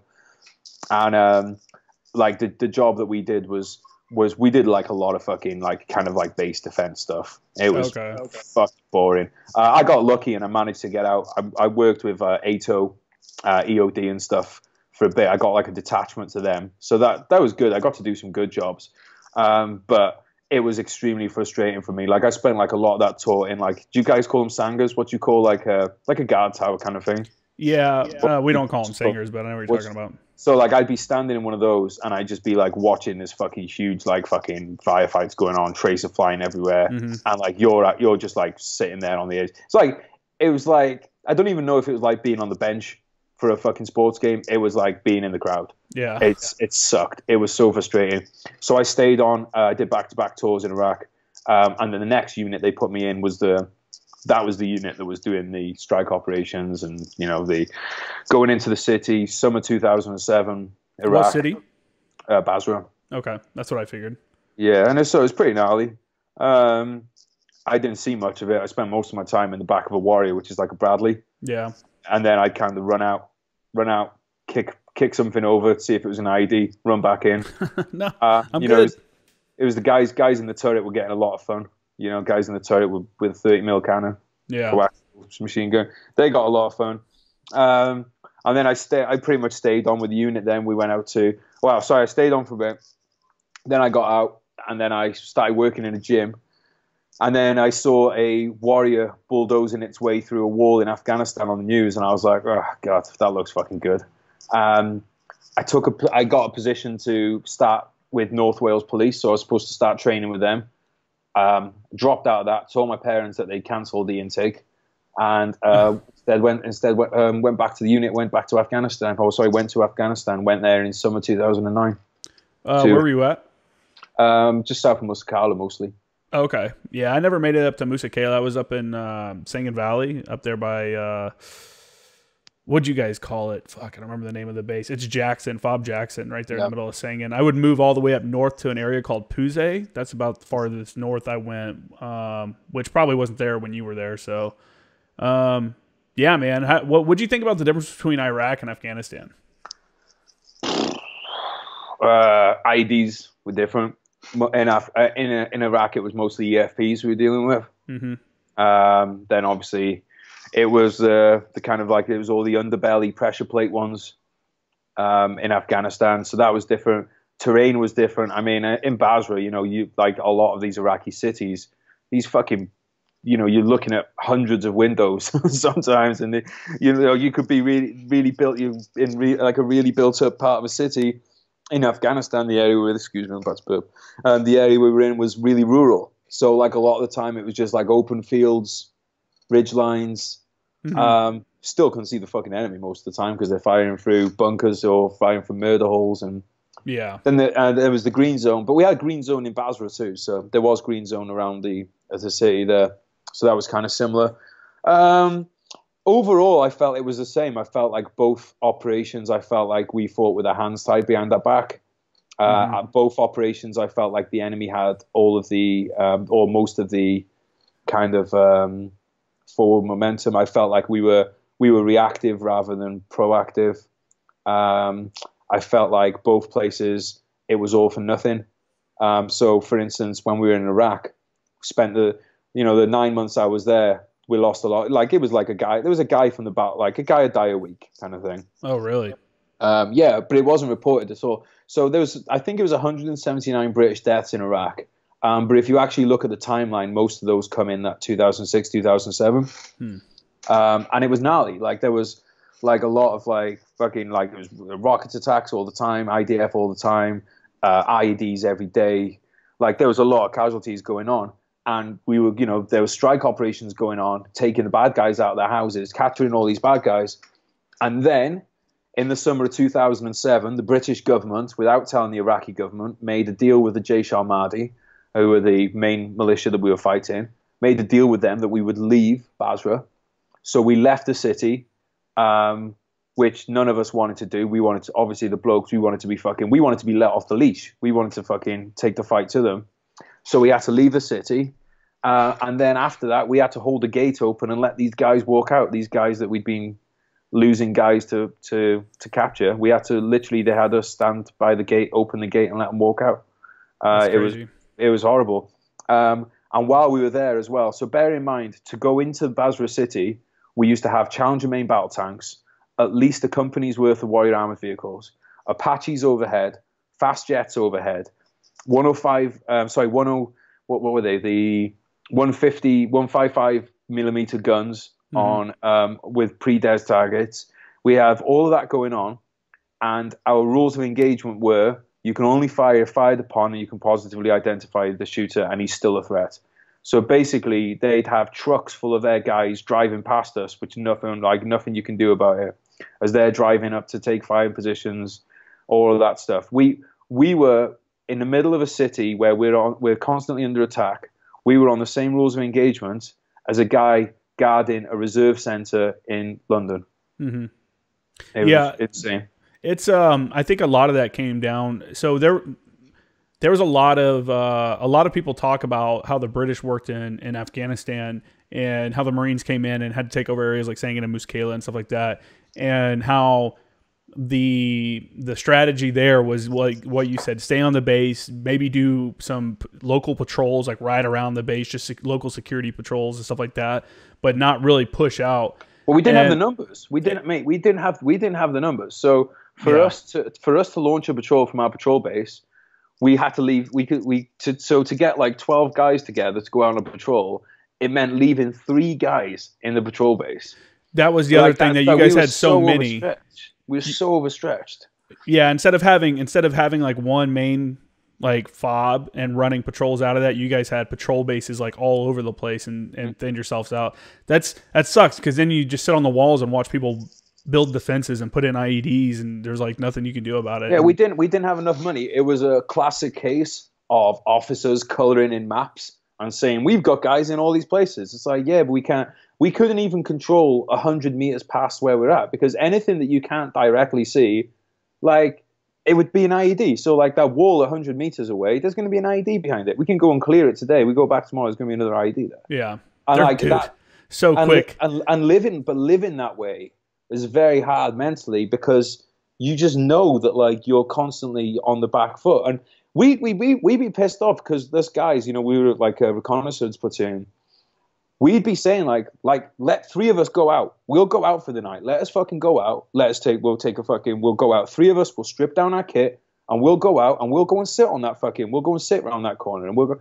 But they had their rules. So you can only go out if there's 12 people and all this. And it's like, we're asking you, we feel more safe by being proactive and going out in like fucking 3 of us. Let us go and do that. Yeah, you got to take the fight to them for sure. But we weren't allowed to do it. I got fucking pissed off. Fucking think about this, dude. Like, because I just think it was all for nothing.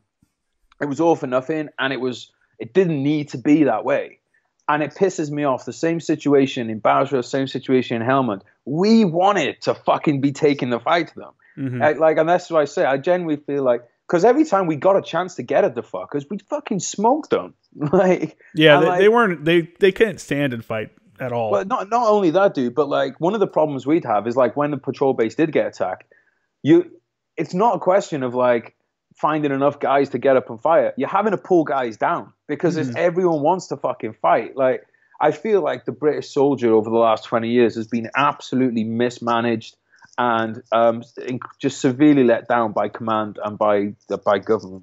You think so? Yeah. I think, one thing I do like about the British Army is that your soldiers, once you enlist, you can stay in and stay at that same rank like as long as you want, right? Like you can. Yeah, I stayed at Lance Corporal. I had no intent. I did 12 years at Lance Corporal. I had no intention of moving. We force people out at 10 years. Like if you're not a staff sergeant, I think it's, unless it's changed, it was like 10 years. If you're not a staff sergeant, then they kick you out. It's like, here's separation pay. Thanks for coming. Good luck out there. And I'm like, that's not necessarily a good thing, because one, I think guys should be able to stay in, and I think it should be harder for guys to get promoted. I like that you guys have less ranks and stuff like that, because we have guys that stay in and they're at like 6 years, and for some reason, even if they suck, people aren't saying that they suck enough, or our systems is so broken that it just lets people promote through their ranks even though they're no good. Yeah. And there's no stoppage to it. But I think if you let someone stay a Lance Corporal for 20 years, then that would be easier to manage, because that this guy can still stay in and retire if he wanted to. But I don't know. Well, one of the things we do as well is it's like, you can stay a Lance Corporal, but there might be a point where they need you to step up and do a full corporal or even a sergeant's job. Yeah. And if they know you're competent, then they'll just tell you to do it. Yeah. Like, so then it's like that always works that way though. Yeah, and then it's like it's on, because you could then complain that you're not getting paid as a sergeant. Well, you made the choice to not do the promotion course. So if they know like I replaced on my first tour, I replaced the full corporal. I got taken off a job I was really enjoying with the ATO to take over a section because the full corporal was useless. So I was in command of this full corporal. He's taking full corporal pay, And I've even seen it with a sergeant from the reserves who was doing a private's job, and there was Lance Corporal commanding him. Yeah. So there's kind of that. But, you know, I was there for the experience. I wasn't there for a career. I was there for the tours, and that was it. I wanted to do a career. I had planned on coming in and staying in. I was like, you know what? Especially after my second enlistment, I was like, you know what? I'll probably end up staying in. But then I did 2 back-to-back deployments on ship, man, and it was just so bad. And seeing how, I don't know, man, I just felt like I was being wasted. Like my time was wasted. My time with my kid was wasted. Because I did 5 deployments between 2009 and 2016, you know, and just being gone so much. And when you go on a ship deployment, like I would have went back to Afghanistan, but going on ship, it's like there's nothing going on most of the time. You're sitting there. You're just fucking sitting there waiting. You waste your time. It's like a waste. It's the prime of your life. Excuse me. It's prime of your life, and you're never getting those back. And like, okay, yeah, you might have to do one. That's fair enough. But when they start giving back-to-back ones and stuff, then that's just when, especially if you're someone like you said, you like to be busy, you have all these projects on the go. Yeah, it's worse than prison. Like at least in prison you can get stuff done. Well, like British ones anyway. I just felt like I wasn't, like, my capabilities weren't being utilized, and I felt like that I was being downgraded a lot. Multiple times I felt like anything that my contributions that I could have given to the Marine Corps or to my unit weren't being taken because I was an enlisted guy too. And I was like, you know what? I'm not going to be like some second-class citizen to some people. And I don't know. I always had a chip on my shoulder for a lot of officers, because some dudes are real douchebags about being officers, and like, they got the holier than thou kind of attitude about it. So a lot of them are great. I had a fortunate opportunity to work with a lot of great officers, but there's a lot of bad officers out there, and going on ship just really amplifies all of that. You really find out about people because they maintain like a military hierarchy that no one else does in the military. Like going into the chief's mess, you can't go in there unless you're a chief. You know what I'm saying? You don't even look in there. Officer's mess, can't even go in the officer's, It's just a weird world, and I just walked away from being on ship and stuff with a bitter taste in my mouth, and I was like, fuck this is a waste of my time, and I feel like the machine doesn't care about me, so I'm kind of done with it. I feel like I've done my part, and I'm just going to cut loose now before I'm too old where if I would have stayed in, I could have retired at 42. So now I'm 42 coming out of a combat arms job. Like what would a 42-year-old coming out of a combat arms job going to do? You know what I'm saying? I'm not that, I'm not too far behind that, but at least now I'm in school and stuff. Yeah. And so it's just a decision every person has to make, and everybody's situation is different and stuff like that. But it's tough, man. It's tough on my kid, tough on the family, tough on my mom, everybody. It's just tough when you're gone. Like I said, 5 deployments, and it was just, I enjoyed a lot of it. Like a lot of it was cool until I got on ship. Ship was just fucking prison. When you were doing private security on ship, do you go and stay on the ship like the whole? You're not on it the entire voyage, right? Or you just fly out for one portion of the voyage, like the most. No. I'd be on it usually from Egypt to Sri Lanka. How long does that take? It depends on the ship, dude. Like these ships only do a lot of them only do 13 knots. So I can't remember exactly, but you could be doing stops in the Middle East and stuff. Like sometimes I'd be on the ship for 6 weeks maybe without getting off. Oh, okay. You might do. So you do a decent amount of time on there, and you're locked down too. So you're locked down into the the superstructure on the back of the ship. Yeah. You're locked down into that area there. The entire time. Yeah. So the only place you can really go out and get air is on the bridge wings. On the side of the cabin. Yeah, you definitely find places to get air and stuff while you're on a ship. It's all the little nooks and stuff. You do watch up there. You do when it was you do 3-9, you do 3 on 9 off or 4 on 8 off usually. And then I started to do some 2-man jobs as well. So we do 6 on 6 off. Did you ever have any encounters with pirates? Yes, but not like gunfights. Yeah. They in the early days, you'd see them fairly regularly. They'd kind of come out and you'd see them they'd just be scoping you out. And what you do is you stand on the bridge wing and you hold your weapon up, and they just didn't want any part of that. Yeah. They're not fucking stupid. They knew they were just going to get lit up. Yeah. So, that's got to be that's a weird, coming in on a little dinghy and taking over a ship. That's such a crazy thing. I'm glad that honestly, at the time, I was still trigger happy. At the time, I was I had some nice weapons that we had some nice weapons on the ships. We had like the L96 Accuracy International, and sometimes we have Remington 700s, which I like. And I was kind of like, yeah, I quite want to fucking shoot a pirate. That'd be cool. Say a shot a pirate, Yeah. And I quite wanted to do that. Now I look back on it, I think, oh fuck, I'm like, why shoot a pirate so that like a company like Shell can make 501 million instead of 500 million, and this fucking pirate's just probably trying to fucking get some, like, those guys just get, if they successfully hijack a ship, they just get like a small amount of money. It's the warlords and stuff that get the most of it. These guys are just trying to fucking feed the families. And so I'm glad it never came to the point where so I've never felt bad about pulling the trigger on tour, but I think I would have felt bad about pulling one on those guys. Really? You became sympathetic towards their cause? Yeah, fuck, dude. Fucking, I'm not saying that I think that they can do what they want and fucking hijack pirates, tactics. Yeah. But I'm glad that it was just a show of force was enough to scare them off. I'm glad that nobody had to die. Oh, for sure. Yeah, that's such a weird thing, man. I always thought, I always wondered, like, we went through a phase where you'd hear about hijackings constantly and ships getting taken over by pirates constly, and then it died off. I've had friends who have been like I've had friends who have been boarded, like, so they did unarmed jobs. So earlier on, it was like the guys were doing unarmed jobs, and you'd basically be there as a consultant about how to like basically like try and turn the ship into a bit of a fortress. And like some of my friends got RPG'd a few times. And then they locked themselves in the engine room, and the pirates came on board. But then a Dutch commando team came and scared the pirates off. But yeah, they actually got boarded. That's fucking crazy. That's pretty wild. I knew a guy on my first time deploying on ship, and I keep saying MEU. That's Marine Expeditionary Unit. For those that don't know, that's when we go out on a ship deployment with the Navy. One of the recon guys that was on the ship, he was part of the recon team that went and took a ship back from the pirates. Like, they boarded and went in, and I was like, that's sick, dude. Like, how many people would say they went and took over a pirate ship? Like, that's wicked.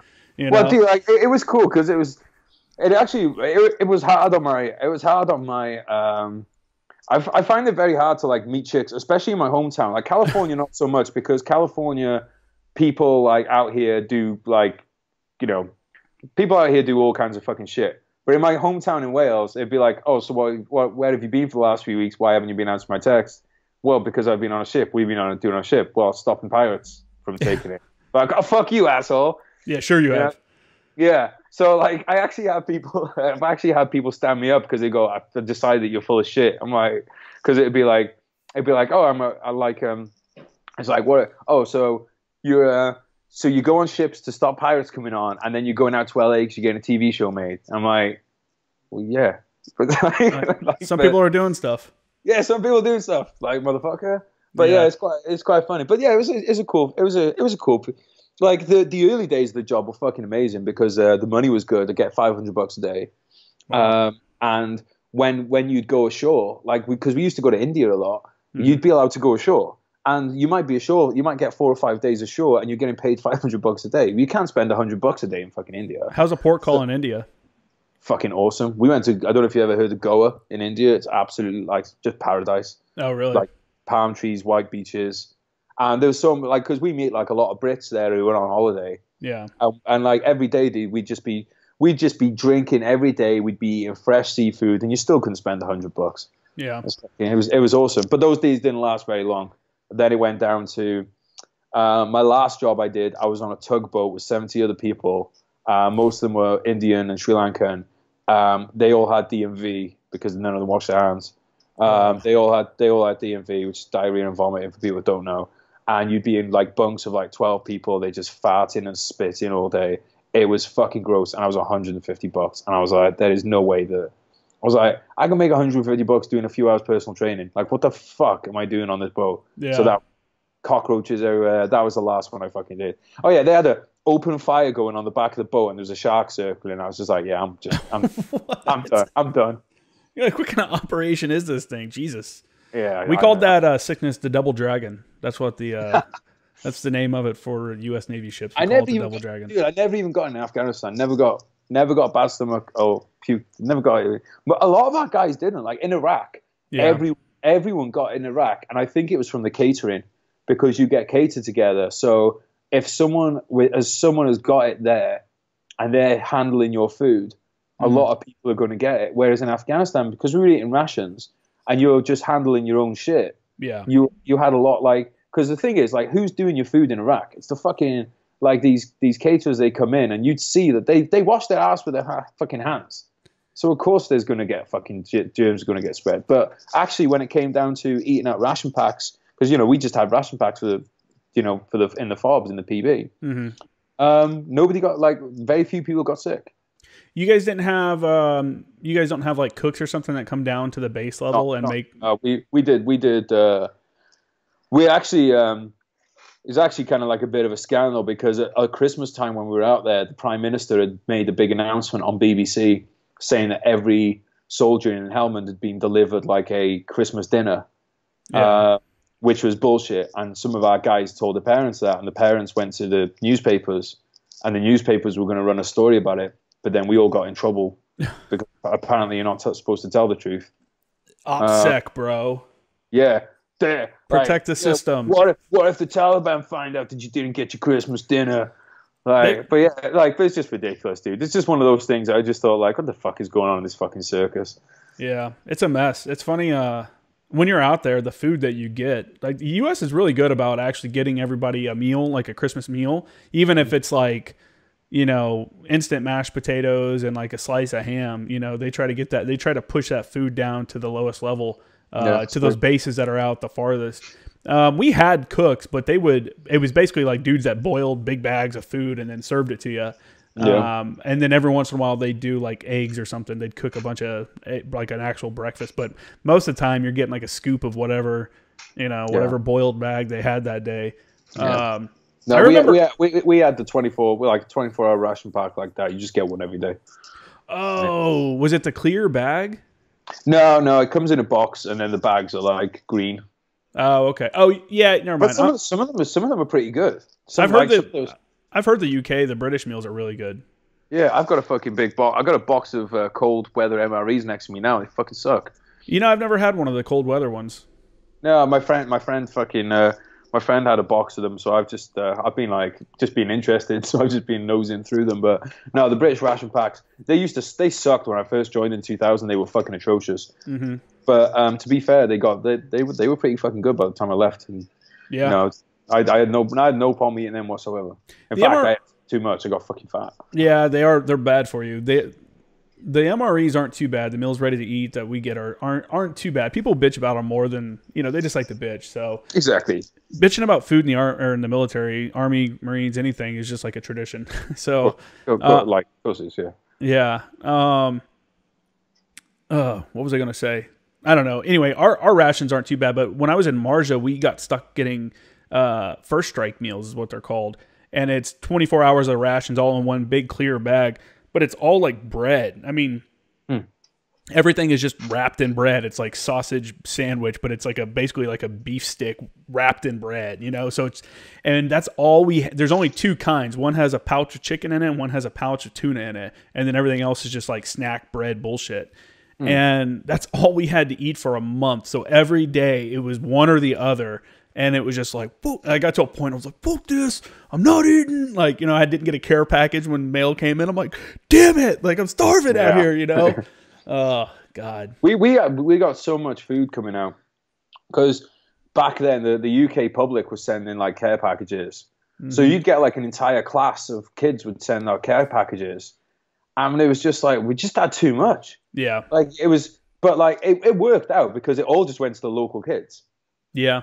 Like those kids have probably got no fucking teeth now because, well, actually they should do because we gave them because we'd have like so much toothpaste and candy coming in, and shower gel. They did send socks and toothpaste for sure. That's all that stuff. A lot of care packages have that stuff in it. Well, we used to get sent like they'd sneak miniatures, they'd sneak alcohol in there too. Nice. So like we'd stockpiled those, and at Christmas we got fucking lit.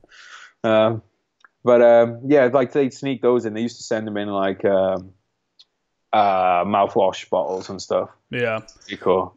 So to your writing, when did you start? Were you writing while you were in the Army? Journaled in Afghanistan. Yeah. Didn't write. I kept my journals. Probably like my prized possession now. Do you are you going to publish that at any point or anything from it? It's been published. Oh, okay, cool. Yeah. My book, Brothers in Arms, came out last May. I want to say May, June. Came out last year. Okay, gotcha. Yeah, it did. Published by Pam Macmillan in the UK. I've just self-published it in the US, so because I only sold the rights to it for the UK. Mm-hmm. So I've just self-published it in the US, and it's called. Should be so it's on Amazon. Geraint Jones, Brothers in Arms, Machine Gunner at War. But yeah, it's up on there. So yeah, I basically just used those journals to. I used those journals and then I fleshed it out, and I talked about the last third of the book is post-tour stuff as well, because I wanted to talk through the kind of like the downhill slope, but then coming out the other side of it as well, because I think a lot of stuff out there just concentrates on it's all good or it's all bad, whereas obviously the reality of life is we have a bit of both, and I wanted to show that you can go through some shit after the tour, but then you can come out of it not just like okay, but actually a lot better than how you went into it. Yeah, for sure. For sure.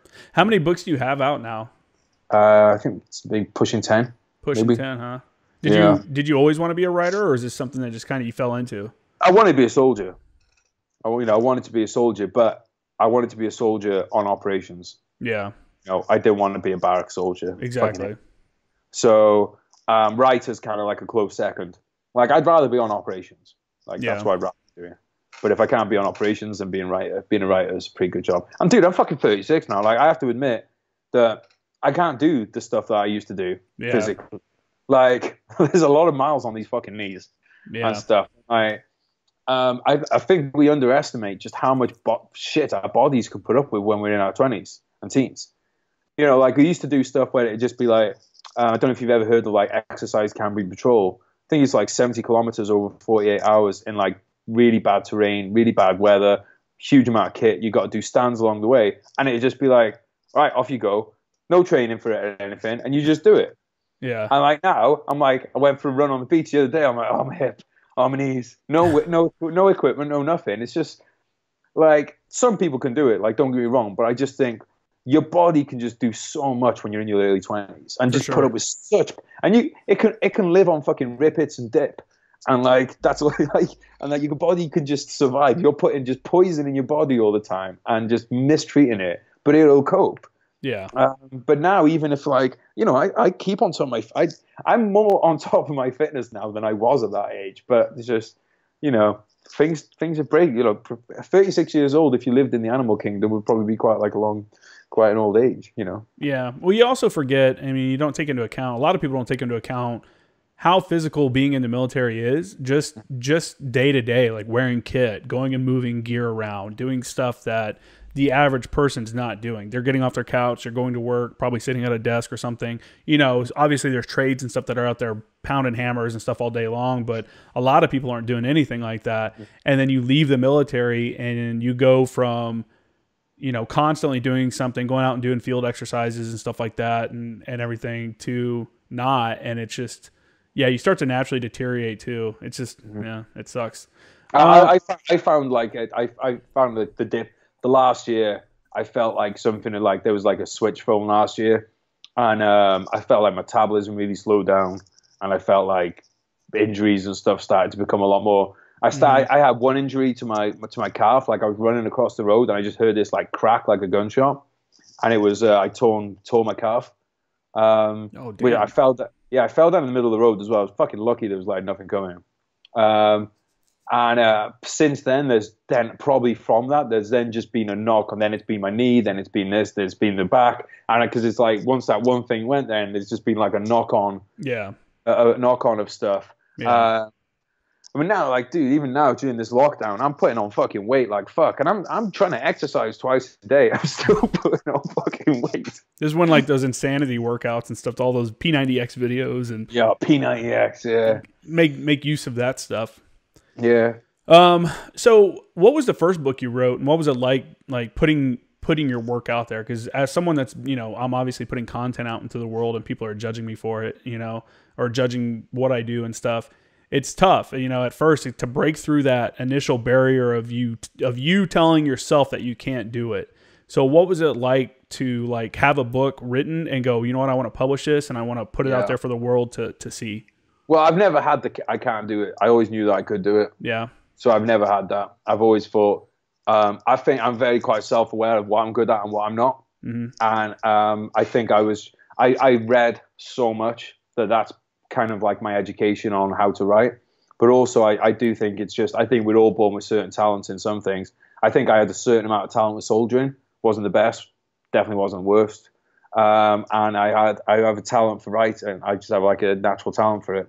And so I knew objectively that it was like I could write. And I knew that a lot of books get published.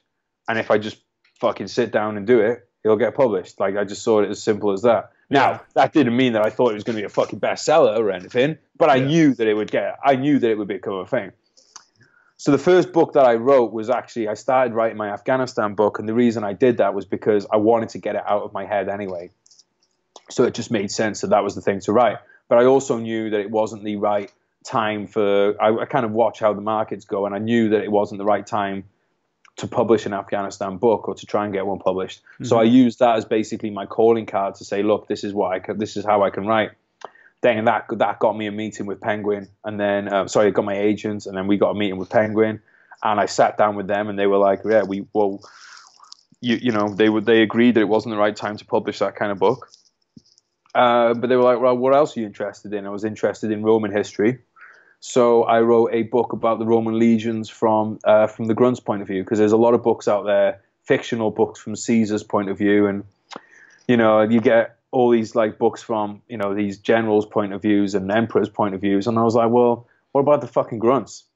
Yeah, what would it be like to be a fucking grunt?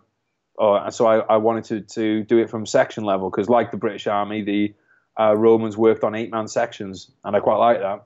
So I've read as many war memoirs as I can get my hands on, from anything from there's some from Roman era to Napoleonic era to World War II, Vietnam. A lot like soldiering, the methods might change, but the character of soldiers does not seem to change. Yeah. And I thought I want to write about a Roman section, and that's what I did. I've got a series going on. Penguin published the first couple. They made me an offer for the third one, but I actually decided to self-publish it, because I think self-publishing gets a bad name because a lot of people that can't write will self-publish. I mean, there's a lot of books out there that shouldn't be, because look, I'd love to be an NFL player. I can't be an NFL player, and I shouldn't be an NFL player. Yeah. But there's no way of me self-publishing being an NFL player. Do you know what I mean? Yeah. Where it's like people who should not be, their work is not good enough to be public, they can self-publish, and it's given self-publishing a bad name. But there's a lot of pros about doing it. You can release when you want. You can release a lot more quickly. You can change the publishers will be, well, if it's a historical fiction book, it needs to be 100,000 words. Why does it need to be 100,000 words? Why can't it be 60,000? Why can't it be 200,000? So it lets you kind of like have more control over that. I used the same copy editor as Penguin used, because they're freelance. I used the same cover designers, so it looks exactly the same. But I put it out myself, the latest one. So that's kind of been. That's been different, because it does help to, like, instead of having an advance from them, and then getting paid up front to do it, I've had to lay out money to do it. Yeah. So I am in profit on it, just about, but I'm looking at it like over the next 40 years. Yeah. I think over the next 40 years, I think that will be a lot better financially for me. I got to take another piss, dude. Go ahead, man. So I did the self-published Roman series.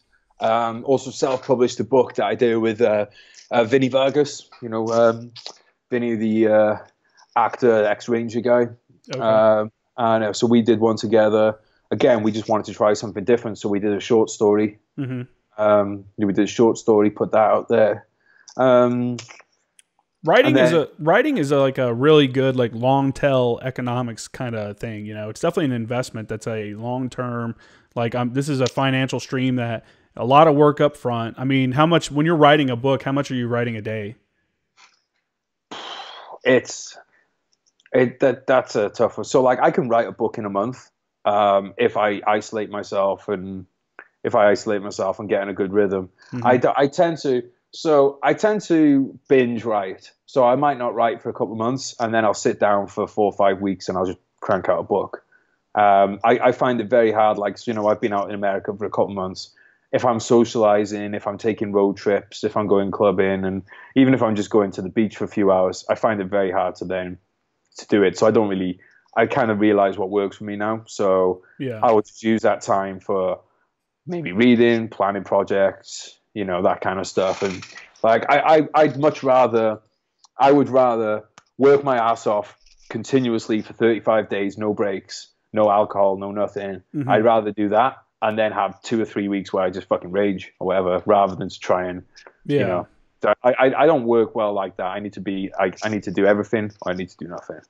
I know what you're saying. I'm kind of the same way. But that's good though. You know, you do all the work in a month and a half, maybe 2 months, and then for the rest of your life, that's an income. You know, that's a revenue stream. That possibly. Exactly. And bro, if you build up 40 books, and those books bring you in $1,000 each. Like, and building, for people say, oh fucking hell, building 40 books. I've done 10 in 4 years. So, like in 15 years time, yeah, I'm gonna have fucking 40 books built up. Like, it's. Do you think it's harder to publish a book? You're self-publishing. Does that mean you think it's harder because you're probably imposing your own timeline to yourself rather than I'm assuming with a publisher they're like, hey, I need this many words by this month or whatever. No, like so the problem with the publishing industry is most writers are fucking like they don't adhere to deadlines.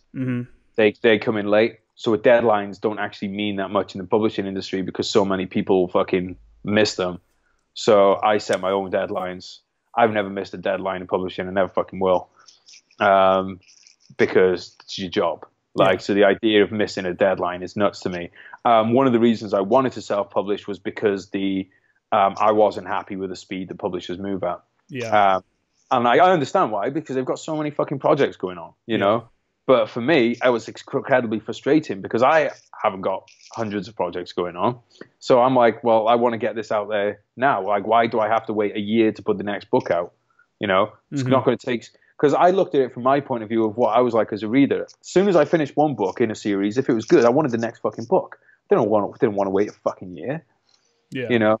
So, but I'm still doing traditional publishing too. I'm doing both. So I have books that are coming out with traditional publishers, and I have books that I'm intending to. Basically, my Roman series is going to be the one that I'm self-publishing, and the books that I do with Vinny, and then my other books I'm going to continue to probably go down the traditional publishing route for a while, and you know, I have a Brothers in Arms paperback comes out in June. You know, so that'll be cool because it'll be in grocery stores and bookstores and things like that, which is something that you can't do with self-publishing. But self-publishing, you know, I sold the rights to a Polish publisher. So even though I've self-published in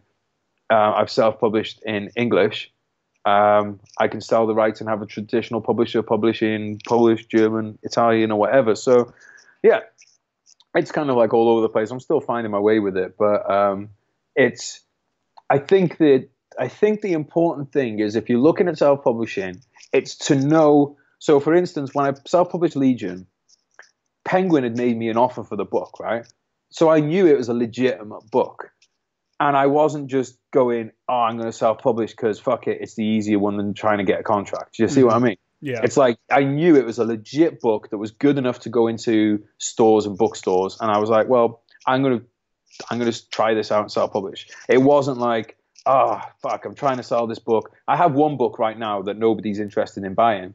And I've considered self-publishing but I'm like, well, is it good enough? Because sometimes you can fall into a trap of they won't want to do it because it's not the right book for the right moment. So there's that. But I need to look at it again and be like, maybe it's just not good enough. Yeah. You know? So, you know, you need to like, yeah, the self-publishing thing, I think it's really an underused tool for like a lot of people, but it needs to be like, I think that a great test about it is any book you want to self-publish, see if anyone will buy it off you first. And then doesn't mean you shouldn't, but like at least then you know that it's not like it's worthy, you know. How do you go about like, okay, I wrote a book, I want to contact like Penguin. How do you even get in? Who do you talk to there to be like, hey, I got a book? My agent does it. So it's best to have like an agent or somebody that knows the inner workings, because they'll do the contracts. They know contracts. They know what you should have in your contract. They know what the market price should be. They know what's selling, what's not selling. They know, like they're in London or New York. They're going to dinner with and drinks with these editors every night. They know what they're looking for. They know, like an agent. They take 15%. It's fucking best 15% you'll ever spend. What should somebody look for in an agent if that's what they're going for? You need someone you're gonna like. For me, when I was looking for my agent, I was like, I want someone that this is going to be my friend. For my agent Rowan, like she's my friend. I love her. Yeah. But at the same time, she gives great advice. So it's you don't just want someone that's just going to be a yes man to you. She's not. She's good. She's great, and she's you're looking for someone who's got that confidence of an expert. When they're talking, you want to feel like, oh, this person's on top of their shit. It's like, because I think it's important to like, so I'll do work. Sometimes I'll bring stuff to her where I've already found the job and I'll bring it to her and she'll write up the contract, which I think is great. You shouldn't rely on them to be going out. At the end of the day, if you're not willing to chase after your own work, you can't expect someone else to do it. If you're getting 85% and they're only getting 15%, well, what you shouldn't be expecting them to be the more tenacious one chasing contracts. You should be making opportunities happen. For sure. But yeah, dude, I just I didn't struggle to get an agent. I don't want this to sound like big-headed, but again, it comes down to if you've like actually done the work and you have good fucking manuscript, like as an example, someone's going to want to represent you. So this whole thing of it's so hard to get a publishing deal, it's so hard to get an agent. It's fucking not. It's only hard if you're not any good. If your book's not any good, or if you haven't done the work. People are impatient with it. So it's like they'll do this first draft of this idea that they haven't outlined, and it's just all over the place, and they haven't put any work into being a professional. They've gone at it like an amateur. And then they'll be like, oh, this person doesn't want to represent me. It's like, well, yeah, of course they wouldn't, because why should, your job should be to do as much of the work as possible, right, before you hand that over. Yeah. Because if they're looking, they've got 100 people coming to them looking for representation. Are they going to take the one that's going to cause them, they're going to have to put 50 hours into a year, or are they going to take the one that they put 5 hours into a year? Yeah. Make it easy for them to say yes. Yeah. Exactly, mate. And like, if you do, the publishers are always looking for fucking books. If you write something good, you might not get a fucking 6-figure deal for it. You might not get a 7-figure deal. You're definitely probably not going to get that. But you might not even get a 50 grand deal. But you're going to get offered something. Yeah. If what you've written is professional. So people just rush it, mate. They think that because it's an artistic endeavor, which it is, they forget that it's also a business. Treat it like a fucking business. Do you have any like mentors within the community? And like, if you do, how do you go about finding like another writer that you can lean on, or somebody within that spectrum of whatever to talk to about? So I didn't have any. The only person I knew that was doing that was in an artistic industry was my friend Gareth, he's a big trance DJ. And he's made a lot of money. He's been very successful, and he was the only person I knew that did like an artistic industry, like that had been successful in an artistic industry. So but there's a lot of transfer. Well, dude, there's a lot of transfer between, like I said, business in general. But he was the first one really who was kind of like a mentor for me in that. Then there's been some people through whose social media. I think once you kind of show somebody that you're legit, you're a lot more likely to then have somebody's time, because you can offer them something back in return as well. So there's some authors out there who I'll talk to over social media who will give me advice here and there. But I have something in return to give to them, which is, I will have promoted their books for a long time before I ever asked for fucking advice for them. Yeah. So So these people have seen me doing what I can to help them before I ever go to advice. When you get fucking like, I'll get approached with advice for somebody, and they're not even like following you. They've never even liked the picture. They've never commented on a picture. They've never tried to like contribute to your kind of thing in any way. Haven't even bought your books. Like build an actual relationship. Yeah, they haven't even bought a book, and they'll come in with, "Can you read this and let me know what you think?" Yeah, mate. I haven't got anything going on. I'll drop everything. Read your manuscript. You've never even said hello to me before. Like, what the fuck? Yeah. No, I see. I can imagine. I get people that hit me up all the time, but you have a lot more followers than I do, and mine are just mostly questions about the military. A lot of questions about Anglico and how people can do different things in the military. But that's kind of where mine lies. I don't really worry about it too much. Well, dude, it's like if I try and help people out as much as possible, but I'll be like, so I'll get people. The military one's a great example. Like, I'm putting things up all the time to let people know that I've got a podcast. There's even a link, it says in my bio on Instagram, and someone will come in and just ask me a question, sometimes without even a hi, and just being like, blah blah blah blah blah, and I'm like, have you listened to the podcast? Because we did a whole episode on this. I'm thinking, oh, well, no, I just thought, like, I'm like, go and listen to every episode of the podcast. It's 44 episodes. Go and listen to every one. I guarantee we have answered your fucking question. But I think part of that is people just don't realize how busy other people are. Yeah. Yeah. Like if you're sitting on your ass all the day, you probably assume everyone else is. You probably, like, someone the other day was, he wanted to debate like the stuff you and me were talking about COVID and stuff. I'm like, look, dude, there's a reason I put it on my story was because I don't have all evening to debate with people. That's why I'll say it on a podcast or something. So it's like a macro thing. And it's like, there are certain people who I will then have certain individual conversations with. But so you've got to earn yourself into that position. Like, I can't fucking phone, I don't know, Neil Gaiman, like the author Neil Gaiman. Okay. I can't expect to get on a phone with Neil Gaiman and say, Neil Gaiman, can I have an hour of your time, please? I haven't earned that. Yeah. You're not in his circle. What I mean? I'm not in his circle. I'm not in his peer group. I'm not anywhere near on his level. I can't fucking ask him to have an hour of his fucking time, Yeah. Yeah, I know what you're saying. Man, what an interesting life though, man. You've gone through, you've done the military, you've done, security contracting, you've gone to different war zones, you've written, what'd you say, 8 books, 6 books? I think 10 now. 10 books. I think we're on 11 right now. That's awesome, man. I mean, and you're traveling the world, and which is something I say all the time that people need to do, get out and see different stuff, and really makes you appreciate where you're from, and gives you ideas on how to improve where you're from too, because we're, everywhere's got something about it that's special, and bringing some of that back to where you're from is always a good thing. Yeah. I think that's a great point, dude, because I love America. I love the UK. But I love myself. Doesn't mean that any of those things can't be improved upon. Yeah, no, for sure. Yeah. What's your like most favorite work that you've done so far? That's a tough one. I've recently, so I started songwriting. So I've got, I had a song come out the other week, which was like, Armin van Buuren made it like trance track of the week, which was really cool for me because I've been into trance since I was like 14 years old. Yeah. So that was really cool.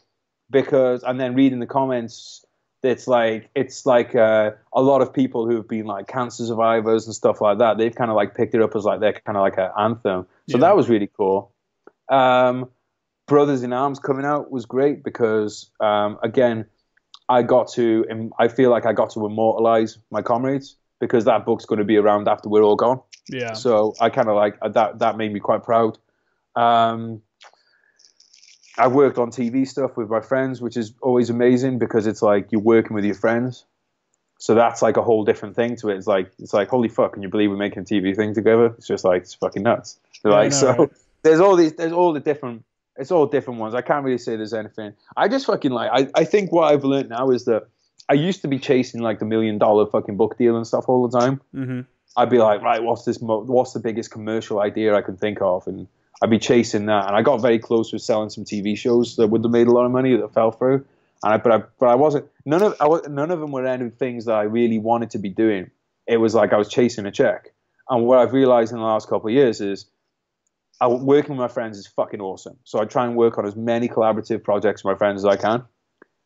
So right now I'm writing a script with a few of them where there's me and one of the guys are writing the script, and then some of the other guys can be producers, and some of the other guys can be actors. And, probably make hardly any money off it, probably lose money on it. But it doesn't matter because it's like making something with your fucking friends. It's like, that's fucking dope. Yeah. And writing what I want to write. I'm making a lot less money than I could. Like because I can write anything that I really turn my hand to. So I could make, like, if I just ghost wrote for other people and just ghost wrote commercial stuff, I could make a really nice living. I'd rather earn less money and just write what makes me happy. Kind of do what you want. Yeah. Do what you want, but also write what you want. Yeah. Because if you're doing any kind of writing for a job, you're already winning. Like, it's a fucking great way to make a living. But I just think, like, for that extra bit of money I was going to say in the bank. It wouldn't be in the bank. It'd be in Vegas. it would be at my hands. But like, it would, like, it's just collaborations with friends is just like the way that I'm trying to do my business now and try and do my art. It's just, what can I work on with a friend? Be that a song or a movie or a book. I want to work with mates. Yeah, for sure, man. That's kind of why I like doing what I'm doing right now. I'm going to school and getting myself up to if I want to, like, apply to an actual publishing company or something as a writer or as a journalist or something like that, or in advertising, because I'm studying both, then I can. But I would much rather continue working for myself and working with, like you said, with your friends, because you have to be self-driven. I don't have to take orders from somebody that I disagree with. And if something fails, then it's on me. You know what I'm saying? Yeah. So, and then you have to be a certain kind of person to do that, though, because you have to be able to be willing to take responsibility for the things that you do right and the things that you do wrong. And no one's going to do everything right. People are going to mess it up, especially doing stuff like this, like freelance work and stuff like that. You're going to mess it up. You got to figure it out. But I think, like everything else, you weather through the storm. You come out on the other side, and you see that it was painful, but it's worth it. In the end. At least that's kind of where my mind is at right now with doing the podcast. And I've got a couple other ideas that are now on hold because of this whole COVID-19 thing. I had something that I had mentioned to two of my professors, and they gave me some contact info for other people because they thought it was a really good idea. Both of them that are still working in the journalism community. But this whole thing kind of put that on hold. So now, who knows what's going to happen? But it works itself out, dude. As long as that's why it's so important to have multiple projects going at once. Yeah, man, for sure. That's, like I said, I'm a hot mess. That stuff everywhere. Right now my photography. I do photography as well. My photography's on the back burner. But at some point, I'll bring it back out. And I just got propellers for my drone, so I'm gonna start flying my drone again more. And we'll see what happens with that. I'll probably get interested in doing shit with that. It's just, that's what happens. I get little hobbies and I start trying to, like, how can I make money off this? Yeah. Yeah, man. Well, we're at just over 2 hours, so we'll go ahead and wrap it up. You want to go ahead and put out any of your social media or anything you want to promote? Thanks. So I got a podcast, Veteran State of Mind. We have it's kind of just like this, dude. It's kind of like just fireside chat. Yeah, fireside chat kind of thing. I've got a lot of British vets on there. That's something like you do. I just really enjoy doing that. Really enjoy doing that podcast. So at Veteran State of Mind. If you want to check out the books, then best place to find me is probably on Instagram at GRJ Books on Instagram, and then there's links through there to everything else. And then if you're interested in books about Afghanistan, then Brothers in Arms. Geraint Jones, Brothers in Arms, and if you go to that one, because it's on my author page, then all the other books are a link to it too. But thanks for having me on, bro. It's been fun. It's fucking gone by fast. I've just realized how fucking hungry I am. No, it's cool. I wish we would. I know we had hoped to do this in person, but obviously this happened. So if I'll be back, bro. I love California. I'm coming back. Oh, don't worry about that. For sure. I'll definitely come back on if I ever make it over to England or the UK. Then I'll have to swing by and come on yours. Definitely, mate. Definitely. Cool, man. Well, hey, everyone check out my website. It's jkramergraphics.com, and I'm on Instagram at jkramergraphics. So check me out and have a good day.